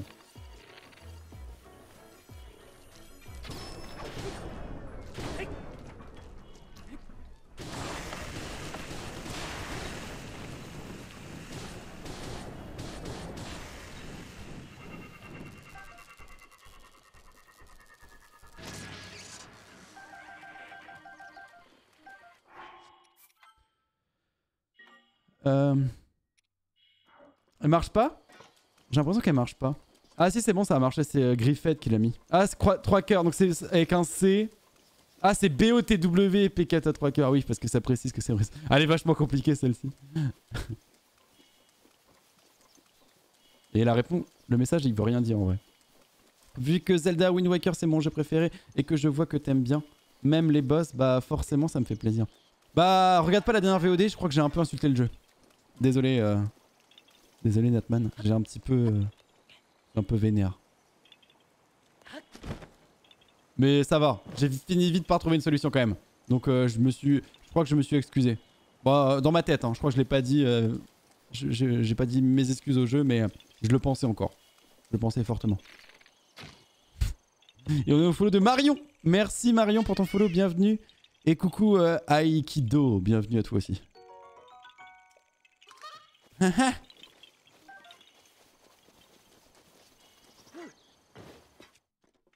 Alors. C'est quoi ta strat pour trouver tous les koroks? Eh bah je me balade. Pour l'instant je me balade. Et puis quand il nous en manquera pas beaucoup, bah on fera tous les mètres carrés du jeu. On se déplacera de façon très stratégique en tournant en rond. Enfin pas en rond mais si je pense des cercles. Je ferai une technique circulaire ou soit des lignes droites. Mais je crois que les... Ouais, soit des quadrillages, soit des cercles. Je sais pas trop. Une sorte de... Tu sais un peu comme un escargot. Il y a un bateau là. Est-ce qu'on considère qu'on est au château là? Bah attends, on va revenir en arrière avec le bateau. Ouais mais il y en a beaucoup, bah ouais.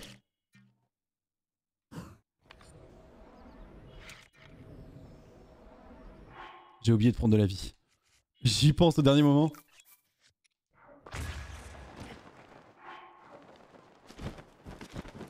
Ok.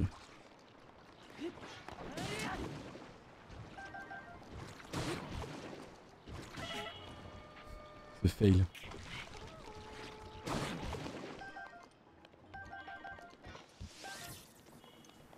Et salut Mathis, bienvenue.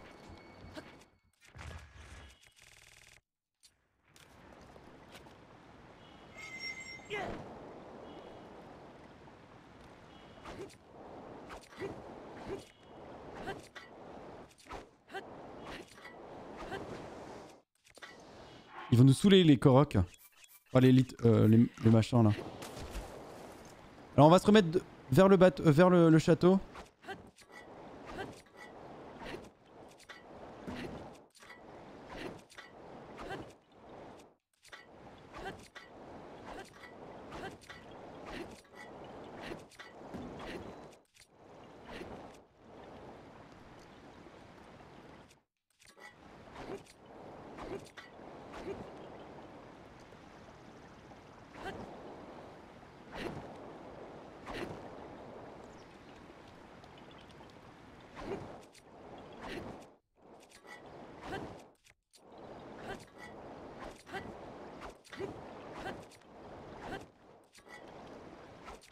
Ah ça marche pas, il y a un toit.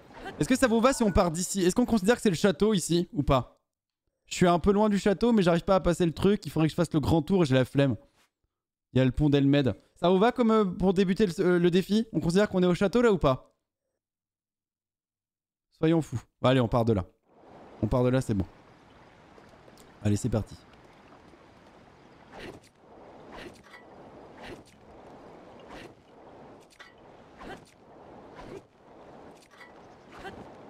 Hop là.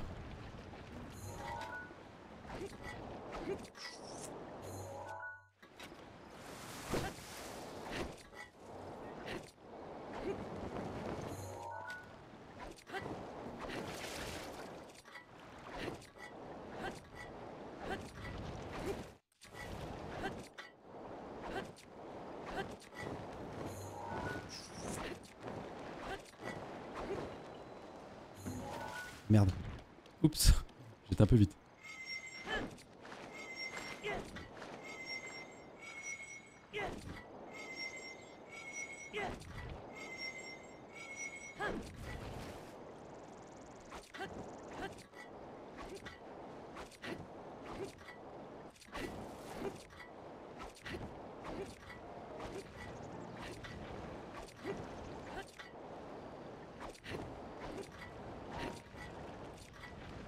Ça a quoi changer de bouclier? En gros le changement de bouclier ça annule l'animation d'attaque de Link. Et ce qui me permet d'en enchaîner avec une nouvelle après. Et du coup je peux enchaîner très vite les coups de feuille. Et ce qui me permet d'avoir plus de vitesse.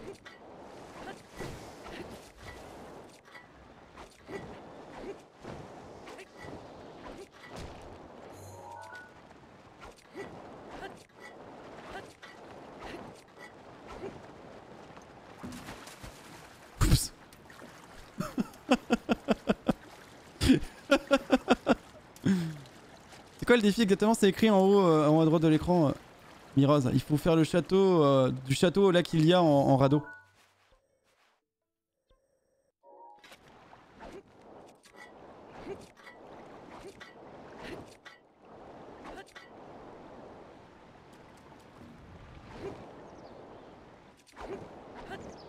Et...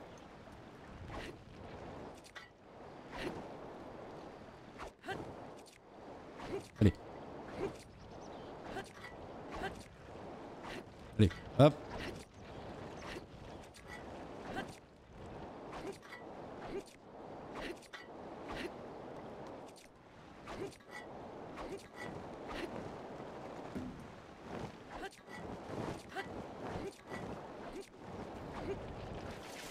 Ok.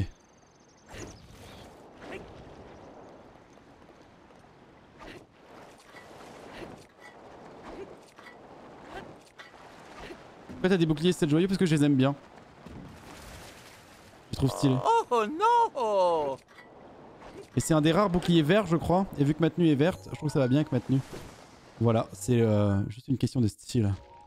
Alors attendez, juste, on va où là? Faut pas par là qu'il faut aller. Ça c'est un cul-de-sac.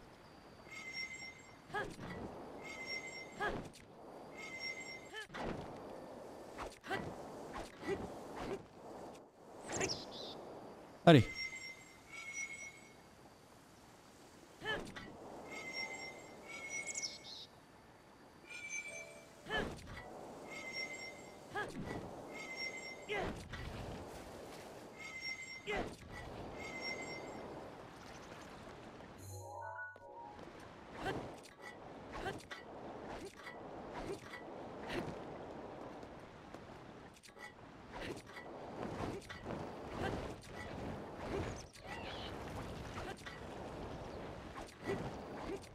Oh non, il y a un pont. Faut qu'on passe à côté.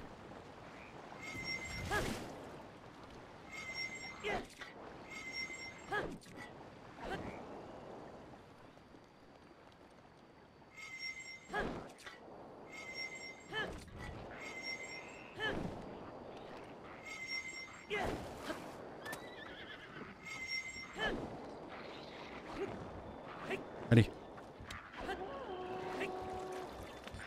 Oh non, le connard! Pardon, quel enfoiré de mort.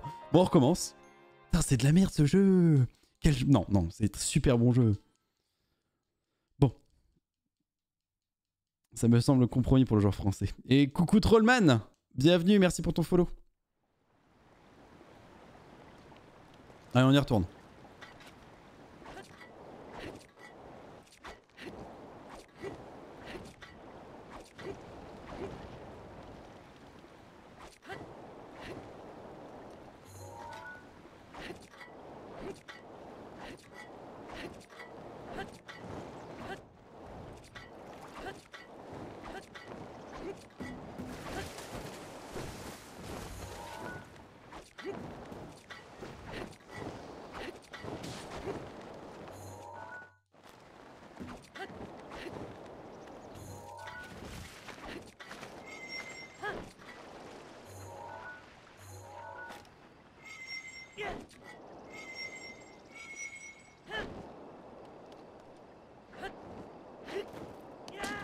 Merde. Merde. Je fais de la merde. Allez, allez. Ok.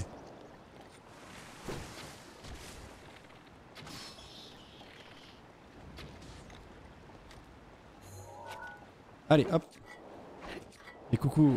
Coucou à tous. Hein. Et Uchiwa Ninja aussi, je t'ai pas eu, bienvenue. Tu peux pas juste détruire le pont. J'avais pas vu ton message web no on the answer. Non, on peut pas détruire les gros ponts comme ça dans le jeu.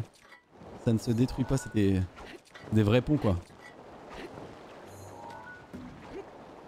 Tu peux pas genre juste détruire le pont. Je trouve ça marrant, c'est que t'es fait mis juste quand même. Bah tu peux pas juste l'exploser le pont, tu le pètes non? Tranquille. Tranquille frérot. Oh.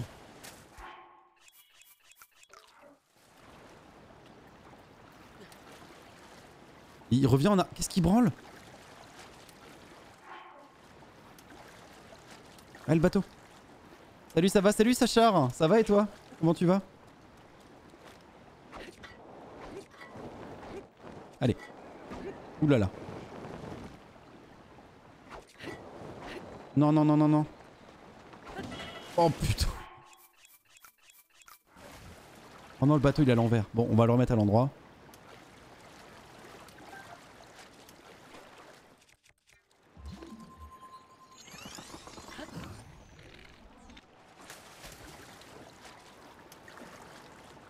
Ah merde, c'est un radeau. Enfin, c'est un bateau sans voile maintenant. Zut. Attends, on peut faire de la voile avec? Non, ça marche pas, hein. On est d'accord, hein. C'est vraiment la voile qui fait le truc. Bon, attendez.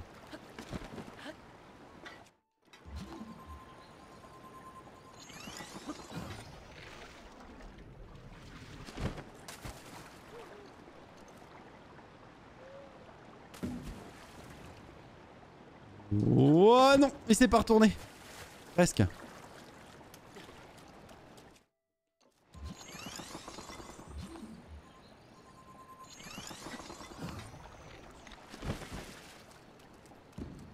Voilà. Bon, j'espère qu'on peut sortir de là, hein.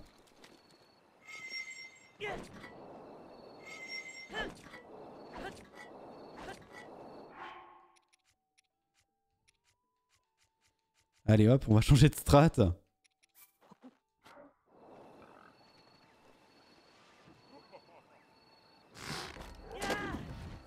Merde. Merde.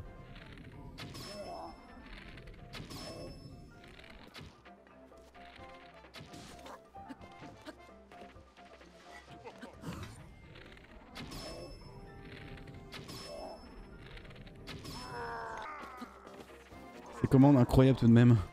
J'ai pas vu les commandes.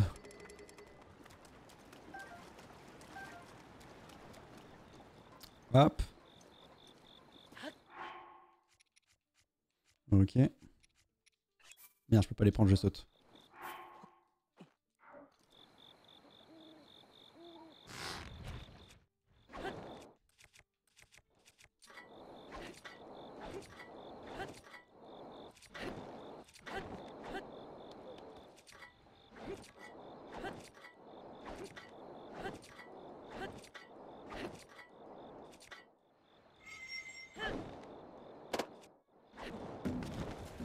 Ok, on commence.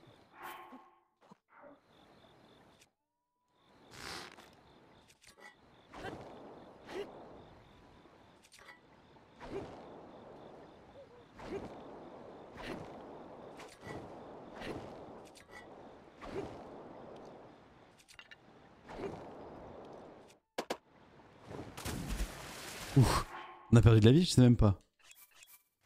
Ok, go, on y va. Non, pas trop vite, pas trop vite, pas trop vite. Ok. Let's go.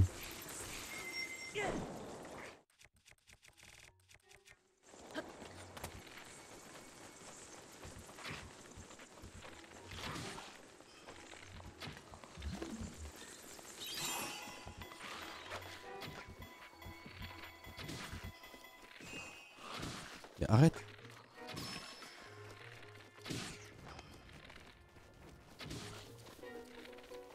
Ok, c'est bon. Le bateau il est encore là, hein. C'est bon. Je me suis toujours demandé pourquoi il n'y avait pas les VOD de Cyberpunk. Parce qu'on n'a pas fait au final Cyberpunk. On a fait que 3 épisodes dessus et après on a arrêté. Et Anaïs qui est là, coucou Anaïs, c'est Linklou. Bienvenue Linklou. Hop.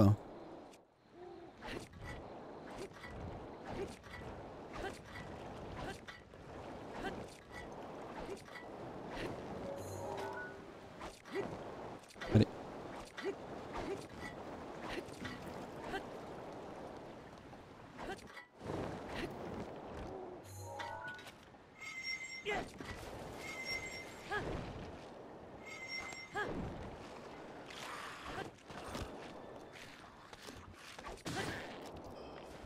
Arrête, vise pas là toi.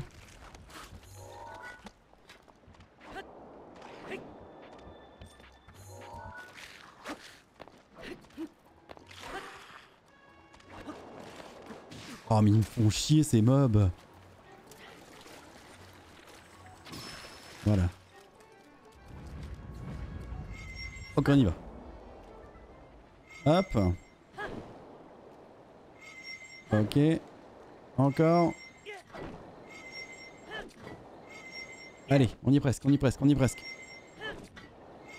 On en est où au niveau de notre voyage? On est parti d'ici, on est arrivé là. Oh, il nous reste pas grand. On est à peu près la moitié, enfin on est presque à la moitié on va dire. Il nous reste encore l'étape du pont. Je pense que le pont ça représentera vraiment la moitié du trajet.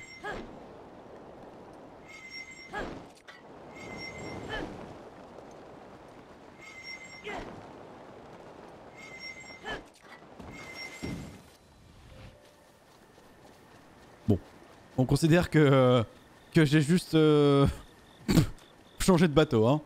Il y a eu un problème de moteur.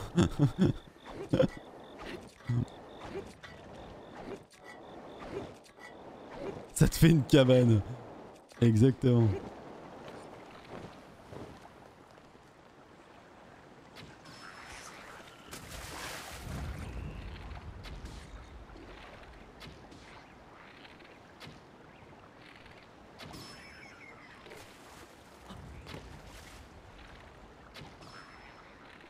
C'est bon? On peut y aller? Allez, c'est parti, on décolle. On va prendre les baudruches. Ok.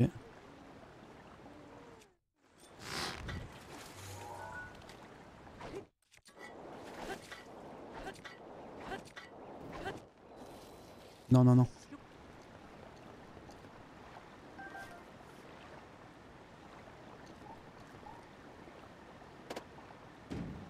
Hop là.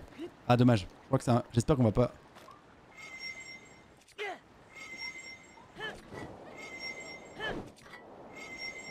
Bon.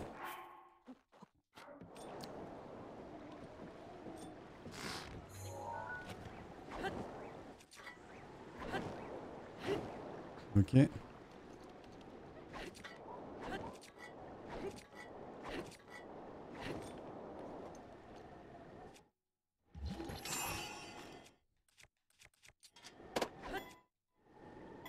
Allez.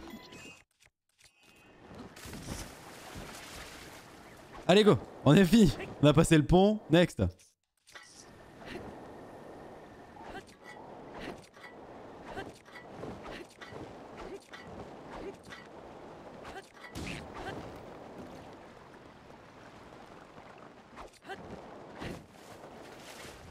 Ouf. Bien, on a chopé un coffre en passant. Génial. Matou la digue sur les flots, pas exactement sur les flots. Vous pensez que ça passe en dessous là? Oh, je pense hein. Ils auraient pas mis un bateau à côté si ça passait pas. Ah, mur. Wrong. Et hop.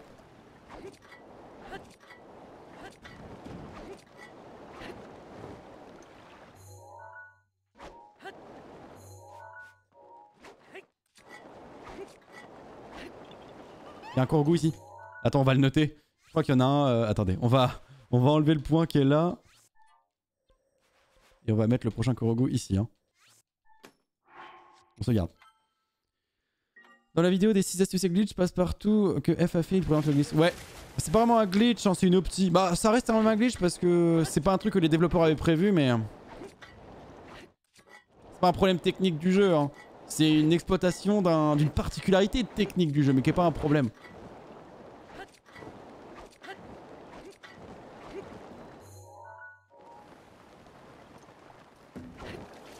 Il y a encore un là? On va en enlever un autre. Hop. Hop là. Nickel, ça fait 2 Korogu. Salut, j'adore tes vidéos sur YouTube et là je viens de voir que tu as une chaîne Twitch. Plus sain direct. Et bah merci beaucoup pour ton follow It's. Merci beaucoup et bienvenue à toi. J'espère que tu vas passer un bon moment avec nous. Ici on joue à plein de jeux différents. On joue à beaucoup de jeux Nintendo parce que justement vous êtes beaucoup à me connaître grâce à la chaîne YouTube et sur la chaîne YouTube il y a beaucoup de Breath of the Wild. Après je ne fais pas que du Breath of the Wild, sinon j'en aurais marre au bout d'un moment, hein, tu te doutes. Et du coup on joue à plein de jeux. Si tu veux voir au jeu auquel on joue cette semaine, tu fais point d'exclamation planning dans le chat, il y aura le lien du planning. Et tu verras ce qu'on fait cette semaine. Je stream tous les jours de 18 h à minuit, sauf le samedi où je stream pas. Et le mercredi où je stream l'après-midi de 15h à 20h. J'ai loupé le bateau. Il se barre sans nous. Il nous faut une tenue pour aller plus vite dans l'eau. Vite, une tenue pour l'eau. Zora 7. Allez où la Zora 7 là?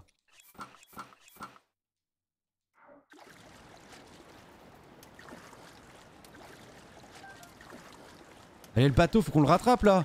On a dit qu'on y allait en bateau, pas à la nage. Et jamais on le rattrapera.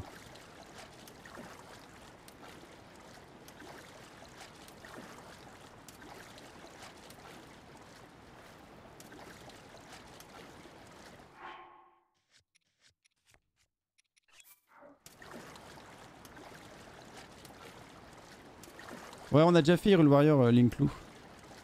Je pensais que t'étais là, moi, quand on l'avait fait.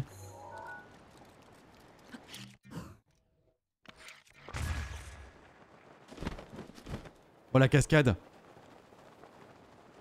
Ah merde, on a raté la cascade. Ah, je suis désolé, merde. Vas-y, on recommence. On retourne là-bas, on va chercher un bateau, on recommence. On va pas... C'est le seul moment marrant de la race. On y retourne en vrai. Je suis désolé pour ce fail. On va juste choper un bateau... je sais plus où. Là-bas, au relais de la rivière. Ouais, tiens, on se TP. On repart du relais de la rivière, on y retourne. Parce que ce serait triste quand même de pas passer la cascade. Hein. Ce serait... avec le casque Zora, tu peux faire des acteurs dans la lande. Oui, mais là on n'a pas besoin.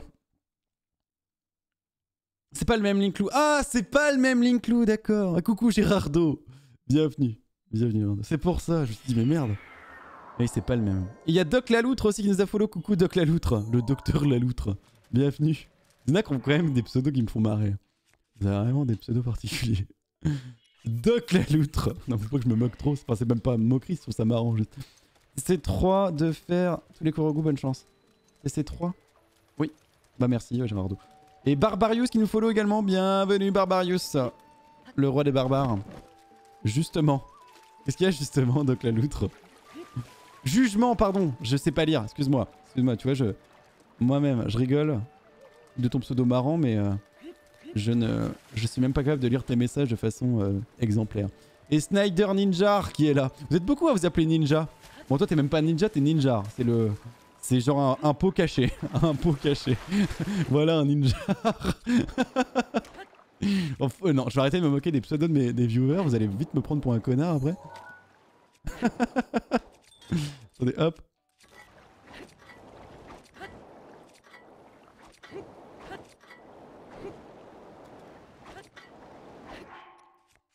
Hop là.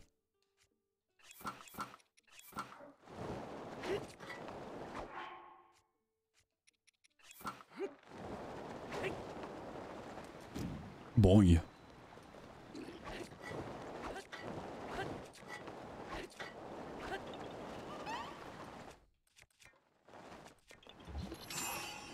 Ça va rien faire là. Là, toute l'énergie qui a été conservée dans le bateau, elle est conservée là. Donc on va juste partir. Moi c'est juste pour me replacer. Ah merde, on est pas... Le bateau... Oh, ça va nous refaire la même douille que tout à l'heure. Il faut vite que je me dépêche reprendre le bateau là.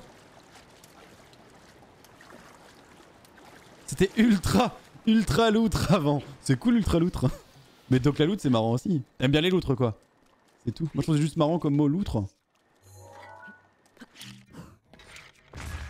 Oh là là. On était un peu loin là.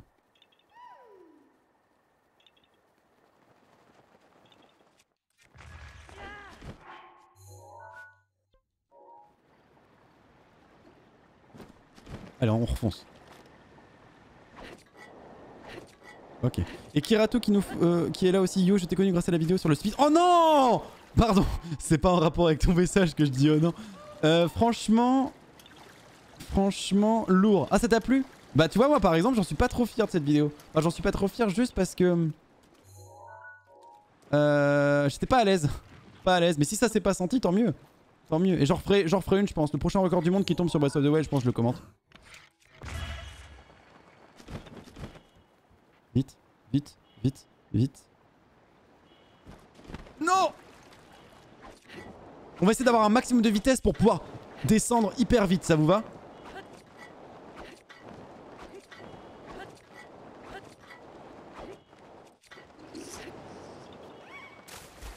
Wow. C'est génial ce qui s'est passé. Putain la vache. Bon bah, nickel. On a même pas perdu de cœur. Bon bah...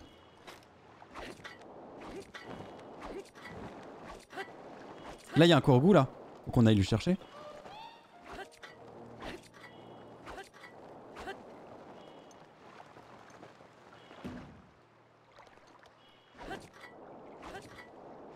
Comment il a pas coulé? Parce qu'il flotte? Il y a pas de coque, il y a rien. Il a déjà eu lui en fait.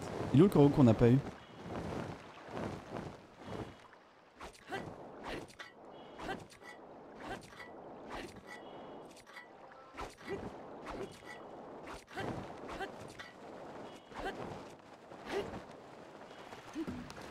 Oh! Ce salto là!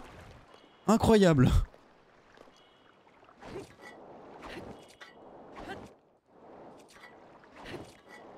Il flotte trop, tu trouves? Vous pensez que là, à pleine bille, on y va? Non, on se prend le mur, on se prend le mur. L'esquive au salto.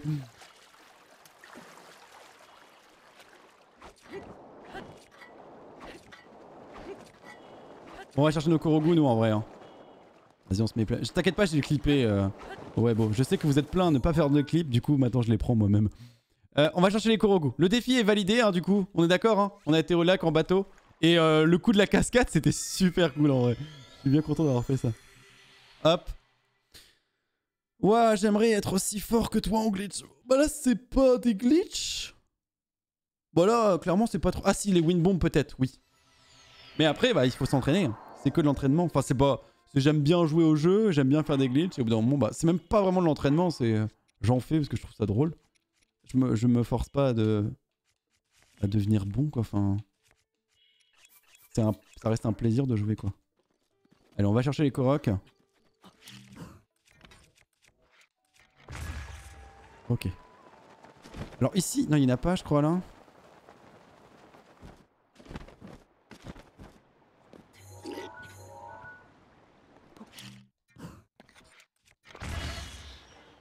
Là, il y en a, je crois. On s'en rapproche.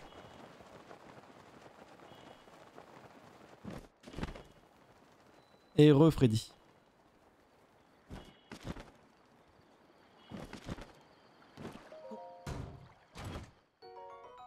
La merde.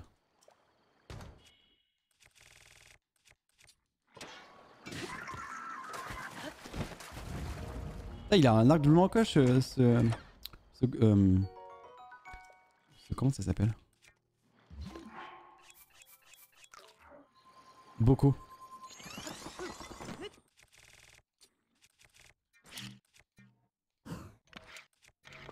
Ah, quel fail. Bon, au moins on a le Korogu pas loin. Et salut Lofim, comment ça va? Tu as quoi comme casque Logitech? Ouais, un Logitech Pro X, je crois, un truc comme ça s'appelle. Il est plutôt bien, il vaut 70 euros. Pour le prix qu'il vaut, je trouve qu'il est plutôt correct. Il a l'avantage de pouvoir se débrancher là. Donc si je veux, je peux le débrancher. Je peux le mettre sur une carte son, des choses comme ça. Donc moi j'aime bien. Un Korogu supplémentaire. Salut, bonjour et au revoir. Bonjour ou au revoir ou bonsoir plutôt. Bienvenue. Ok, maintenant. Il y en a encore un dans le coin? Il est où l'autre? Il est là-bas en fait. C'est celui-là qu'on doit. Attends, on va le prendre.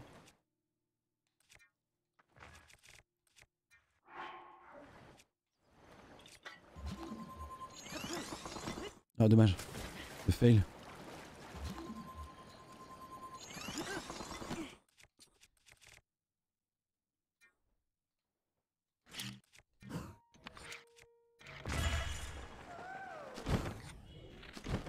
Hop là. Lui, on va le faire rapidement.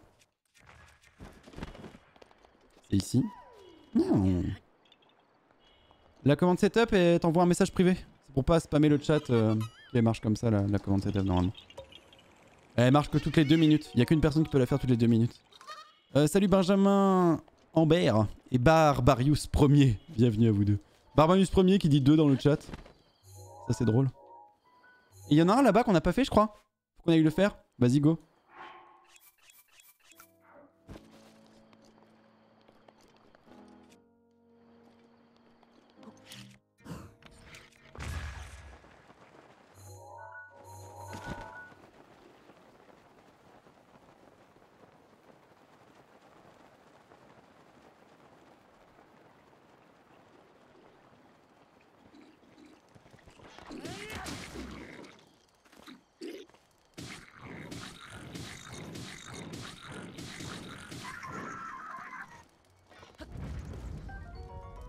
Subocos rouge. Sommet, colonne, château. Je sais pas ce que c'est sommet, colonne, château. Ah, monter en haut du château quoi.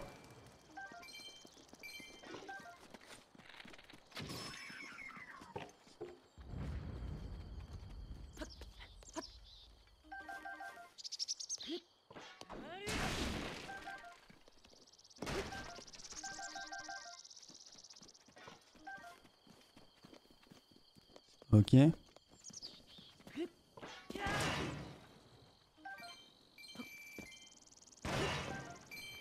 Ok, bon. Nous on va par là-bas. Ah non bah c'est plus par là en fait. Je me suis trompé de zone. Ce serait ici je crois bien. Ah, raté.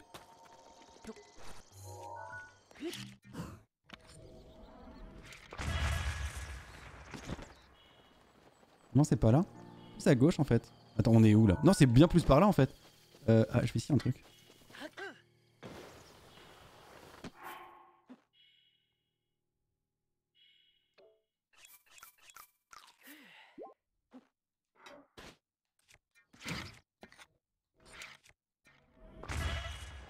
Alors, c'est par là non? Y'a pas de Korogu là? Ici peut-être?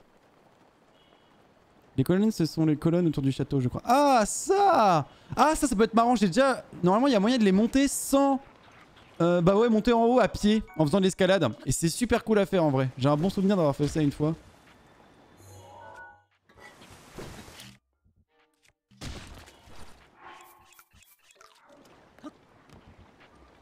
Merde, je galère.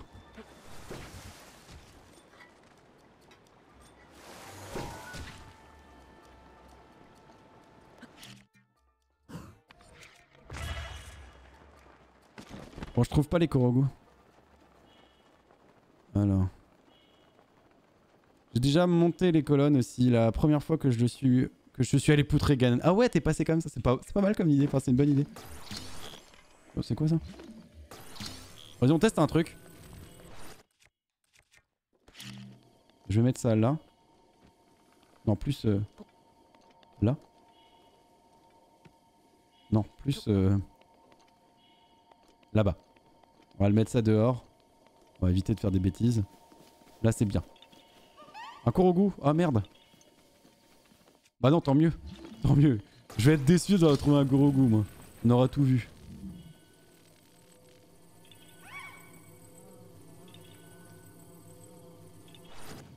Ah mince. Bon, on va faire autrement.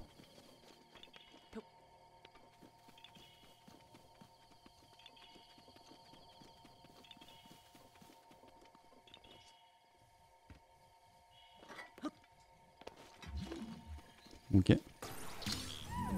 Voilà. Merde. Ah, pas un compas dans l'œil là.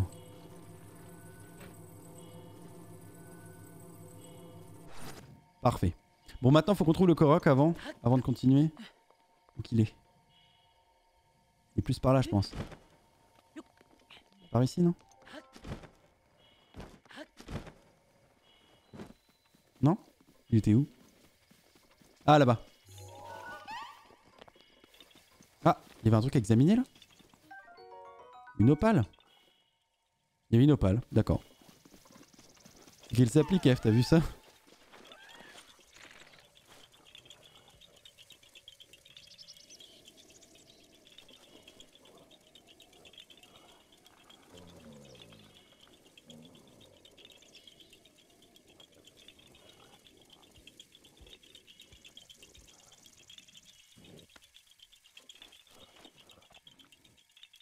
Ah merde.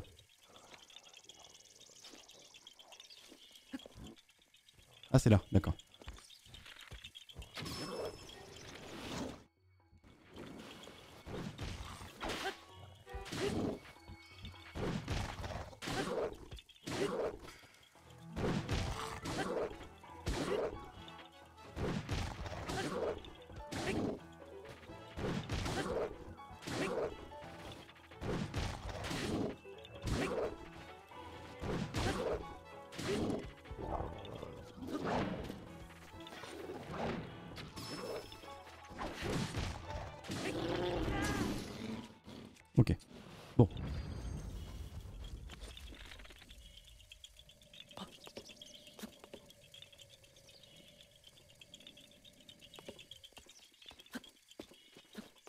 Voilà.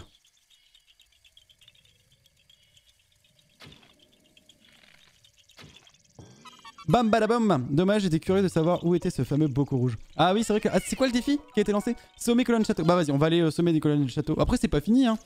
Il est pas encore 20 h, on va pouvoir le faire après le bocaux rouge. Il est où le bloc qu'on voulait faire? C'était là. La bombe a pas disparu, on est d'accord. Nickel. On va reprendre un petit peu de vie quand même. Parce que pour un moblin, on s'en fout d'avoir pas de vie, mais pour faire des trucs débiles comme ça, il nous faut de la vitalité. On prend une arme, un cinétis plus. On va se mettre ici, je pense, ça devrait être bien.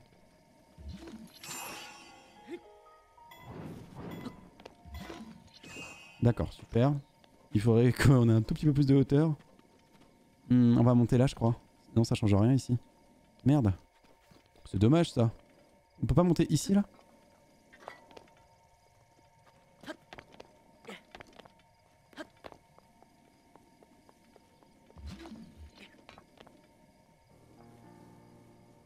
Ça m'embête. Ah, je pense qu'on peut peut-être se mettre là, là. Non.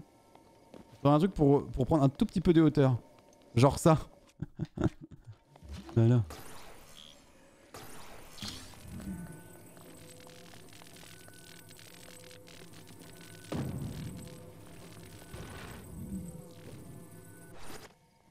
Ah merde, c'est un peu haut. Attends, on va le mettre en diagonale. Comme ça, là. Là, il va tomber. Parfait. Nickel.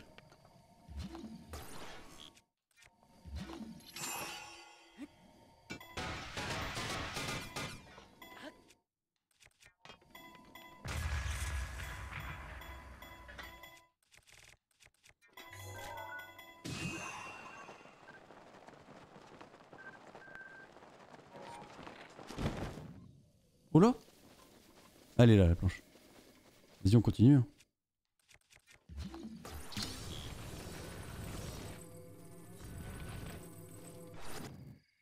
Il faut une porte pour taper une autre porte. Exactement.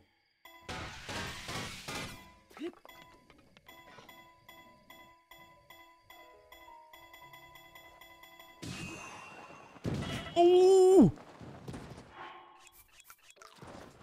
Ça fait mal.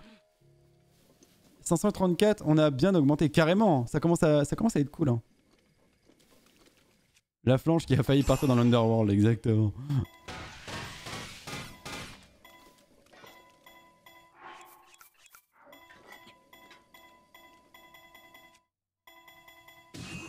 On va essayer un truc. Alors, il y avait quelqu'un qui disait que quand on faisait cinétis sur une planche, on pouvait... Enfin non, quand on faisait un bow spin, ça fonctionne. Ah merde. C'est pas ça que je voulais faire. On va essayer le bow spin après. Ça m'intéresse. Non, c'est pas ça que je voulais faire. Non. Presque les 1000 morts aussi. C'est vrai qu'on y approche hein, des 1000 morts. Ce sera cette semaine, une chose est sûre. Je sais pas si ça va être aujourd'hui. Il y a des chances avec tous les défis qu'on se met dans la tête. Je vais tester ça. Comment on fait déjà? C'est il faut un arc. Ouais, c'est bon.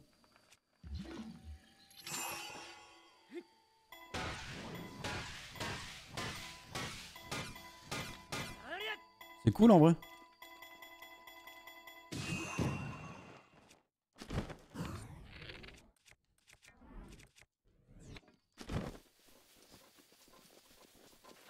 Et bonjour Yanis Prieux, comment vas-tu?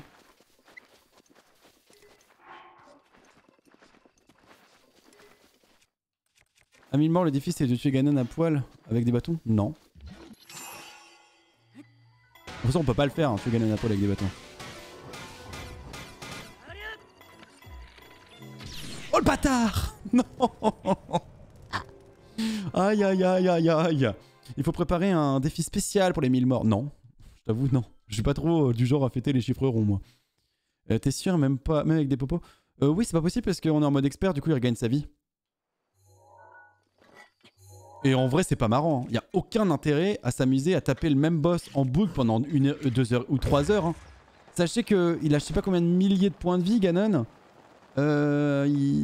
Et on va lui taper du... Non c'est combien le bâton? Du 10? Non? C'est nul. Mais en vrai il y a aucun intérêt à faire ça. ça va procurer aucun amusement. Et le fait de... Il y a rien du tout. Il y a aucun mérite à faire ça. Enfin, c'est naze. Ah si, il y a peut-être du mérite. Mais c'est aucun intérêt. Aucun intérêt. Pour les 1005 morts, alors. Non, non, mais tout ce qui est... Tuer des monstres qui ont... Tuer des sacs à PV avec des armes qui tapent 0... C'est pas pour moi. Je déteste faire ce genre de défi. Ne me proposez pas ce genre de truc. L'inel avec les bombes ou toutes ces conneries là, je ferai pas. Ça m'amuse, mais pas du tout, du tout, du tout. De passer 40 ans dans un combat qui n'a aucun intérêt, qui sera tout le temps très répétitif et barbant. Non, Ganon c'est pas barbant et répétitif, mais ça va être insupportable en vrai. On a déjà testé, hein. On a déjà testé il y a déjà quelques mois. Ça a aucun minimum d'intérêt. C'est ni amusant pour les viewers et pour moi ça me donne envie de vomir. J'ai déjà vomi 3 fois. On peut plus proposer des défis? Si si, on peut toujours proposer des défis. Quand il n'y a pas Jacqueline qui l'a posté il y a 3 secondes, il faut attendre le cooldown bien sûr. Hop. Bon les colonnes elles sont là-bas. Je suis sourd mais j'aime bien regarder ton live. Et bah d'accord. Si tu m'entends pas du coup ça va être difficile de te répondre. Mais si tu lis sur les lèvres, bienvenue à toi en tout cas. Bienvenue à toi. Raboulot le fou.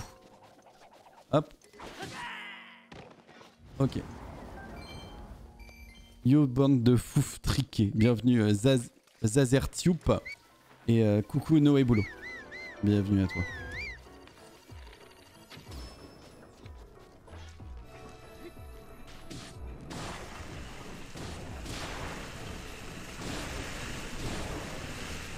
Écrit dans le chat. Non mais je sens que c'est une vanne. Déjà, quelqu'un qui est sourd et qui fait une faute au mot sourd, ça me paraît chelou.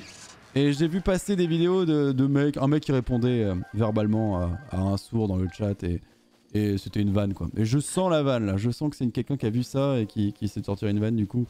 Dans le doute, je préfère ne pas mettre trop d'intérêt à ce message. Et coucou, merci pour ton follow Lucien. Bienvenue. Je donnerai l'intérêt quand il fera pas de faute au mot sourd. Pardon, je suis premier degré, moi.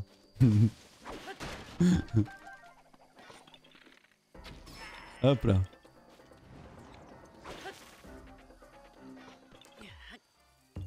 Alors. Yeah.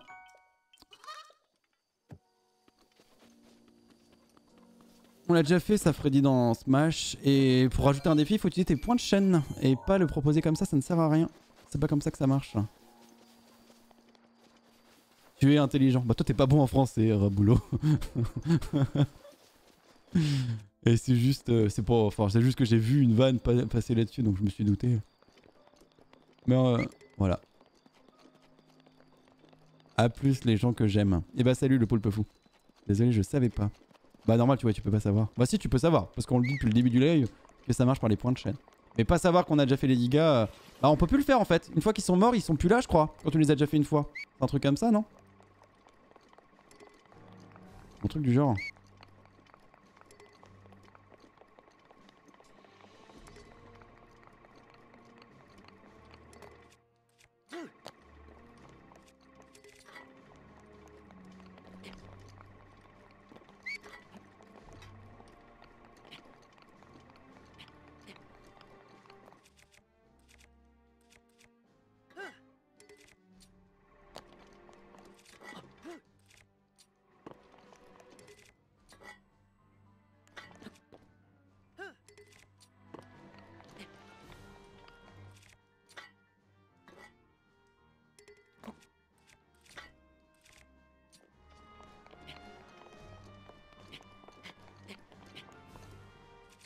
Ok.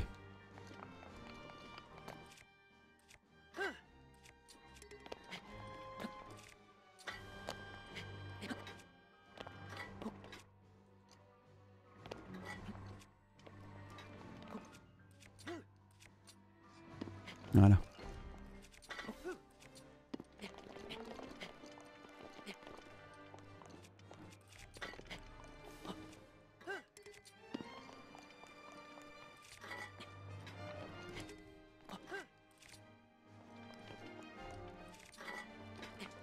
Ok.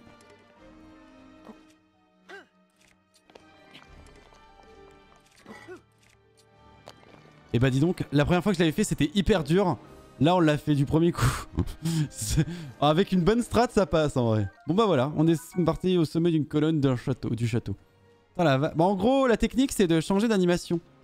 Quand une animation n'est pas... elle change, ça fonctionne. Et donc en gros il faut faire des whistle sprinting et des shield surf et ça permet de monter tranquille. Voilà.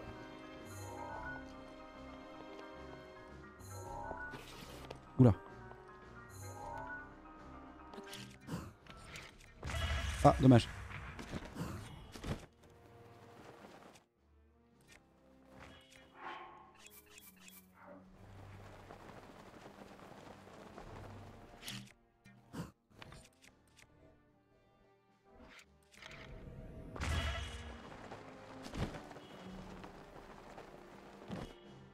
Oula.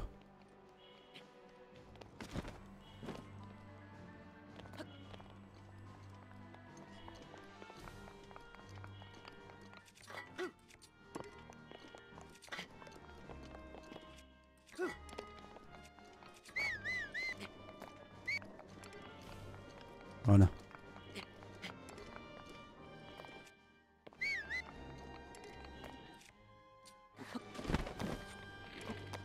Ok. Bon. Les textures de ces tours sont pas très belles, on est d'accord? Moi je trouve que ça va. Bah oui, ils sont un peu... C'est vrai que oui, non. Ouais, vu de proche quand même, oui, c'est un peu dégueu.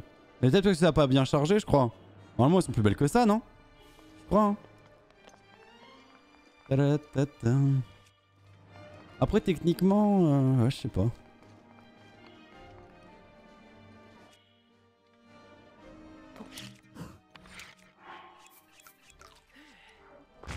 Ah, dommage, j'ai raté Swing. Bon. Je suis le seul à découvrir qu'il y a un gardien à chaque pilier. Bah, faudrait aller voir le prochain s'il y en a un. Vous voulez qu'on soit sûr qu'il y a un gardien à chaque pilier? Ah, on peut aller, prouve-le, hein. Prouve-le qu'il y en a un à chaque pilier. Allez, vas-y. Ok. Oh non.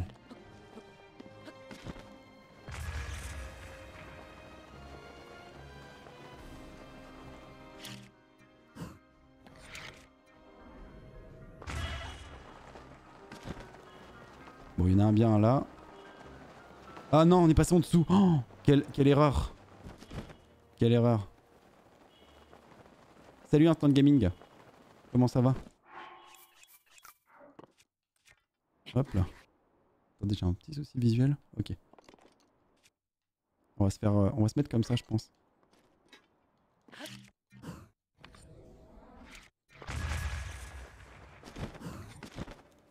Non, j'ai pas trop réussi mon saut là. Salut Notexé aussi, bienvenue à vous tous. Et on a un nouveau follow de Katobu. Bienvenue Katobu. Hop là. J'ai raté d'autres follow peut-être. Il y a Riku aussi qui nous a follow il y a 4 minutes. Je t'ai pas vu je crois Riku. Bienvenue à toi aussi. Allez on remonte. Je crois qu'il y a plein de follow que je rate. Désolé. Ah là pour contre celui-ci il est plus dur à monter hein, en fait j'ai l'impression. Ou alors c'est moi qui suis noob.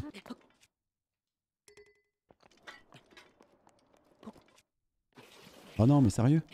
Ah il faut aller en diagonale peut-être ça va être mieux. Peut-être un peu mieux pour grimper.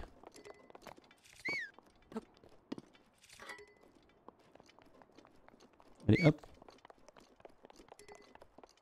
Mais en vrai, ceux qui ont jamais fait l'escalade de ces tours, essayez de le faire.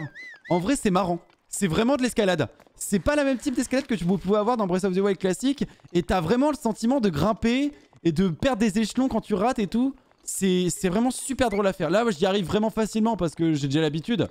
Mais sachez que c'est pas si simple. C'est pas si simple si vous l'avez jamais fait. C'est vraiment super drôle comme défi. Si vous avez envie d'essayer. Bah clairement c'est super drôle. Enfin moi j'ai beaucoup aimé le faire. T'as vraiment un sentiment d'escalader.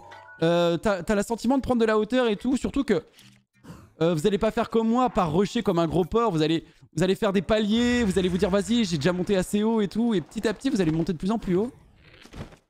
Et vous allez voir c'est super cool.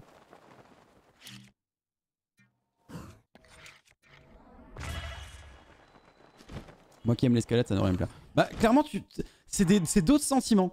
C'est des sentiments comme l'escalade dans Breath of the Wild. Sauf que c'est encore plus... Bah c'est pas pareil. Ça ressemble plus à la vraie escalade en vrai. Enfin je sais pas si parmi vous il y en a qui ont déjà fait de l'escalade. dans la vraie vie. Mais c'est un peu ça, tu vois. C'est des... toi, t'es là, t'es au milieu de la paroi. Et tu te dis, mais merde, je vais jamais arriver jusqu'en haut. Mais si, tu y arrives. Enfin, tu changes de voie, tu choisis la bonne voie pour aller au bon endroit. Enfin, pour être sûr de bien monter. Bon, attends, et j'en ai marre en fait, par contre. J'en ai déjà fait bien assez là. On arrête, hein, on va chercher des korogus au lieu de faire n'importe quoi sur les piliers. Ah oui, non, on voulait prouver qu'il y en ait à chaque fois. Bon, bah, on continue. On continue. Attendez. On va essayer de faire un wind bomb vertical là, comme ça. Tranquille.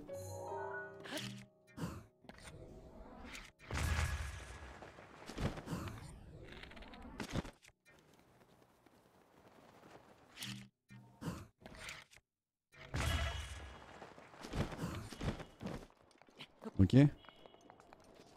Bon, il y en a bien à chaque apparemment. Next. On va là-bas. Ok. Des pommes. Voilà.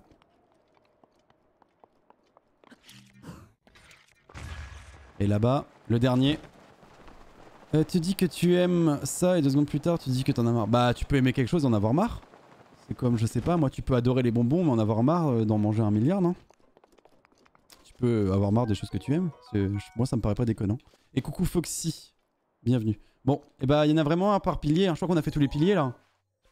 Ouais, bon, on remonte sur celui-ci. On y retourne pour vous prouver qu'on a bien fait le tour. Pour tous ceux qui étaient pas là au début. Normalement, on n'est pas censé pouvoir récolter d'objets de gardien dessus. Oh, il est tombé dans la tour. Oh, faudrait qu'on tente un truc après. Prochaine tour, on tente un no-clip pour entrer dedans. Je crois qu'il y a parmi vous, vous n'êtes pas être beaucoup à avoir vu ce qui se passe à l'intérieur de la tour. Comme ça, on va pouvoir vous faire découvrir ça. On va essayer de no-clip. Hein. Normalement, ça se fait. Ça se fait bien même.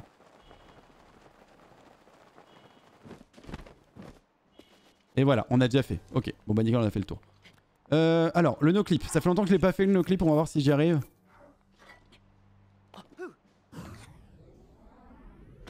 Raté. On recommence. Le no-clip, ça consiste à passer à travers le sol grâce au mode ralenti. Et attendez, je vais essayer de le caler.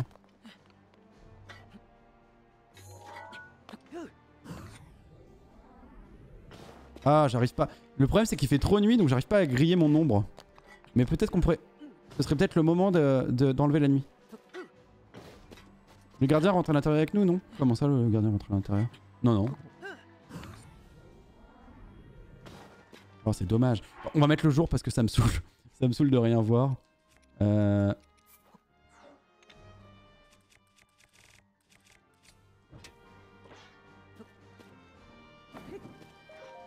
Ça marche sur les tours? Oui, je pense. Je pense bien, ouais. Ça marche sur les tours. On va tester déjà. On va tester. C'est possible que ça ne marche pas, mais je crois que ça marche. Parce que j'ai déjà réussi à rentrer dans une tour. Je sais plus comment je l'avais fait. Si c'était en shield clip ou en no clip. Mais je crois que ça devait être en shield clip. En no clip, pardon.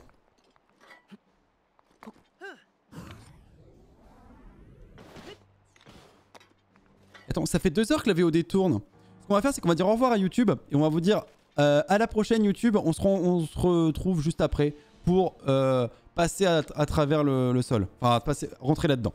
Attendez, je prends juste une petite capture pour la miniature. 3, 2, 1, capture. C'est beau.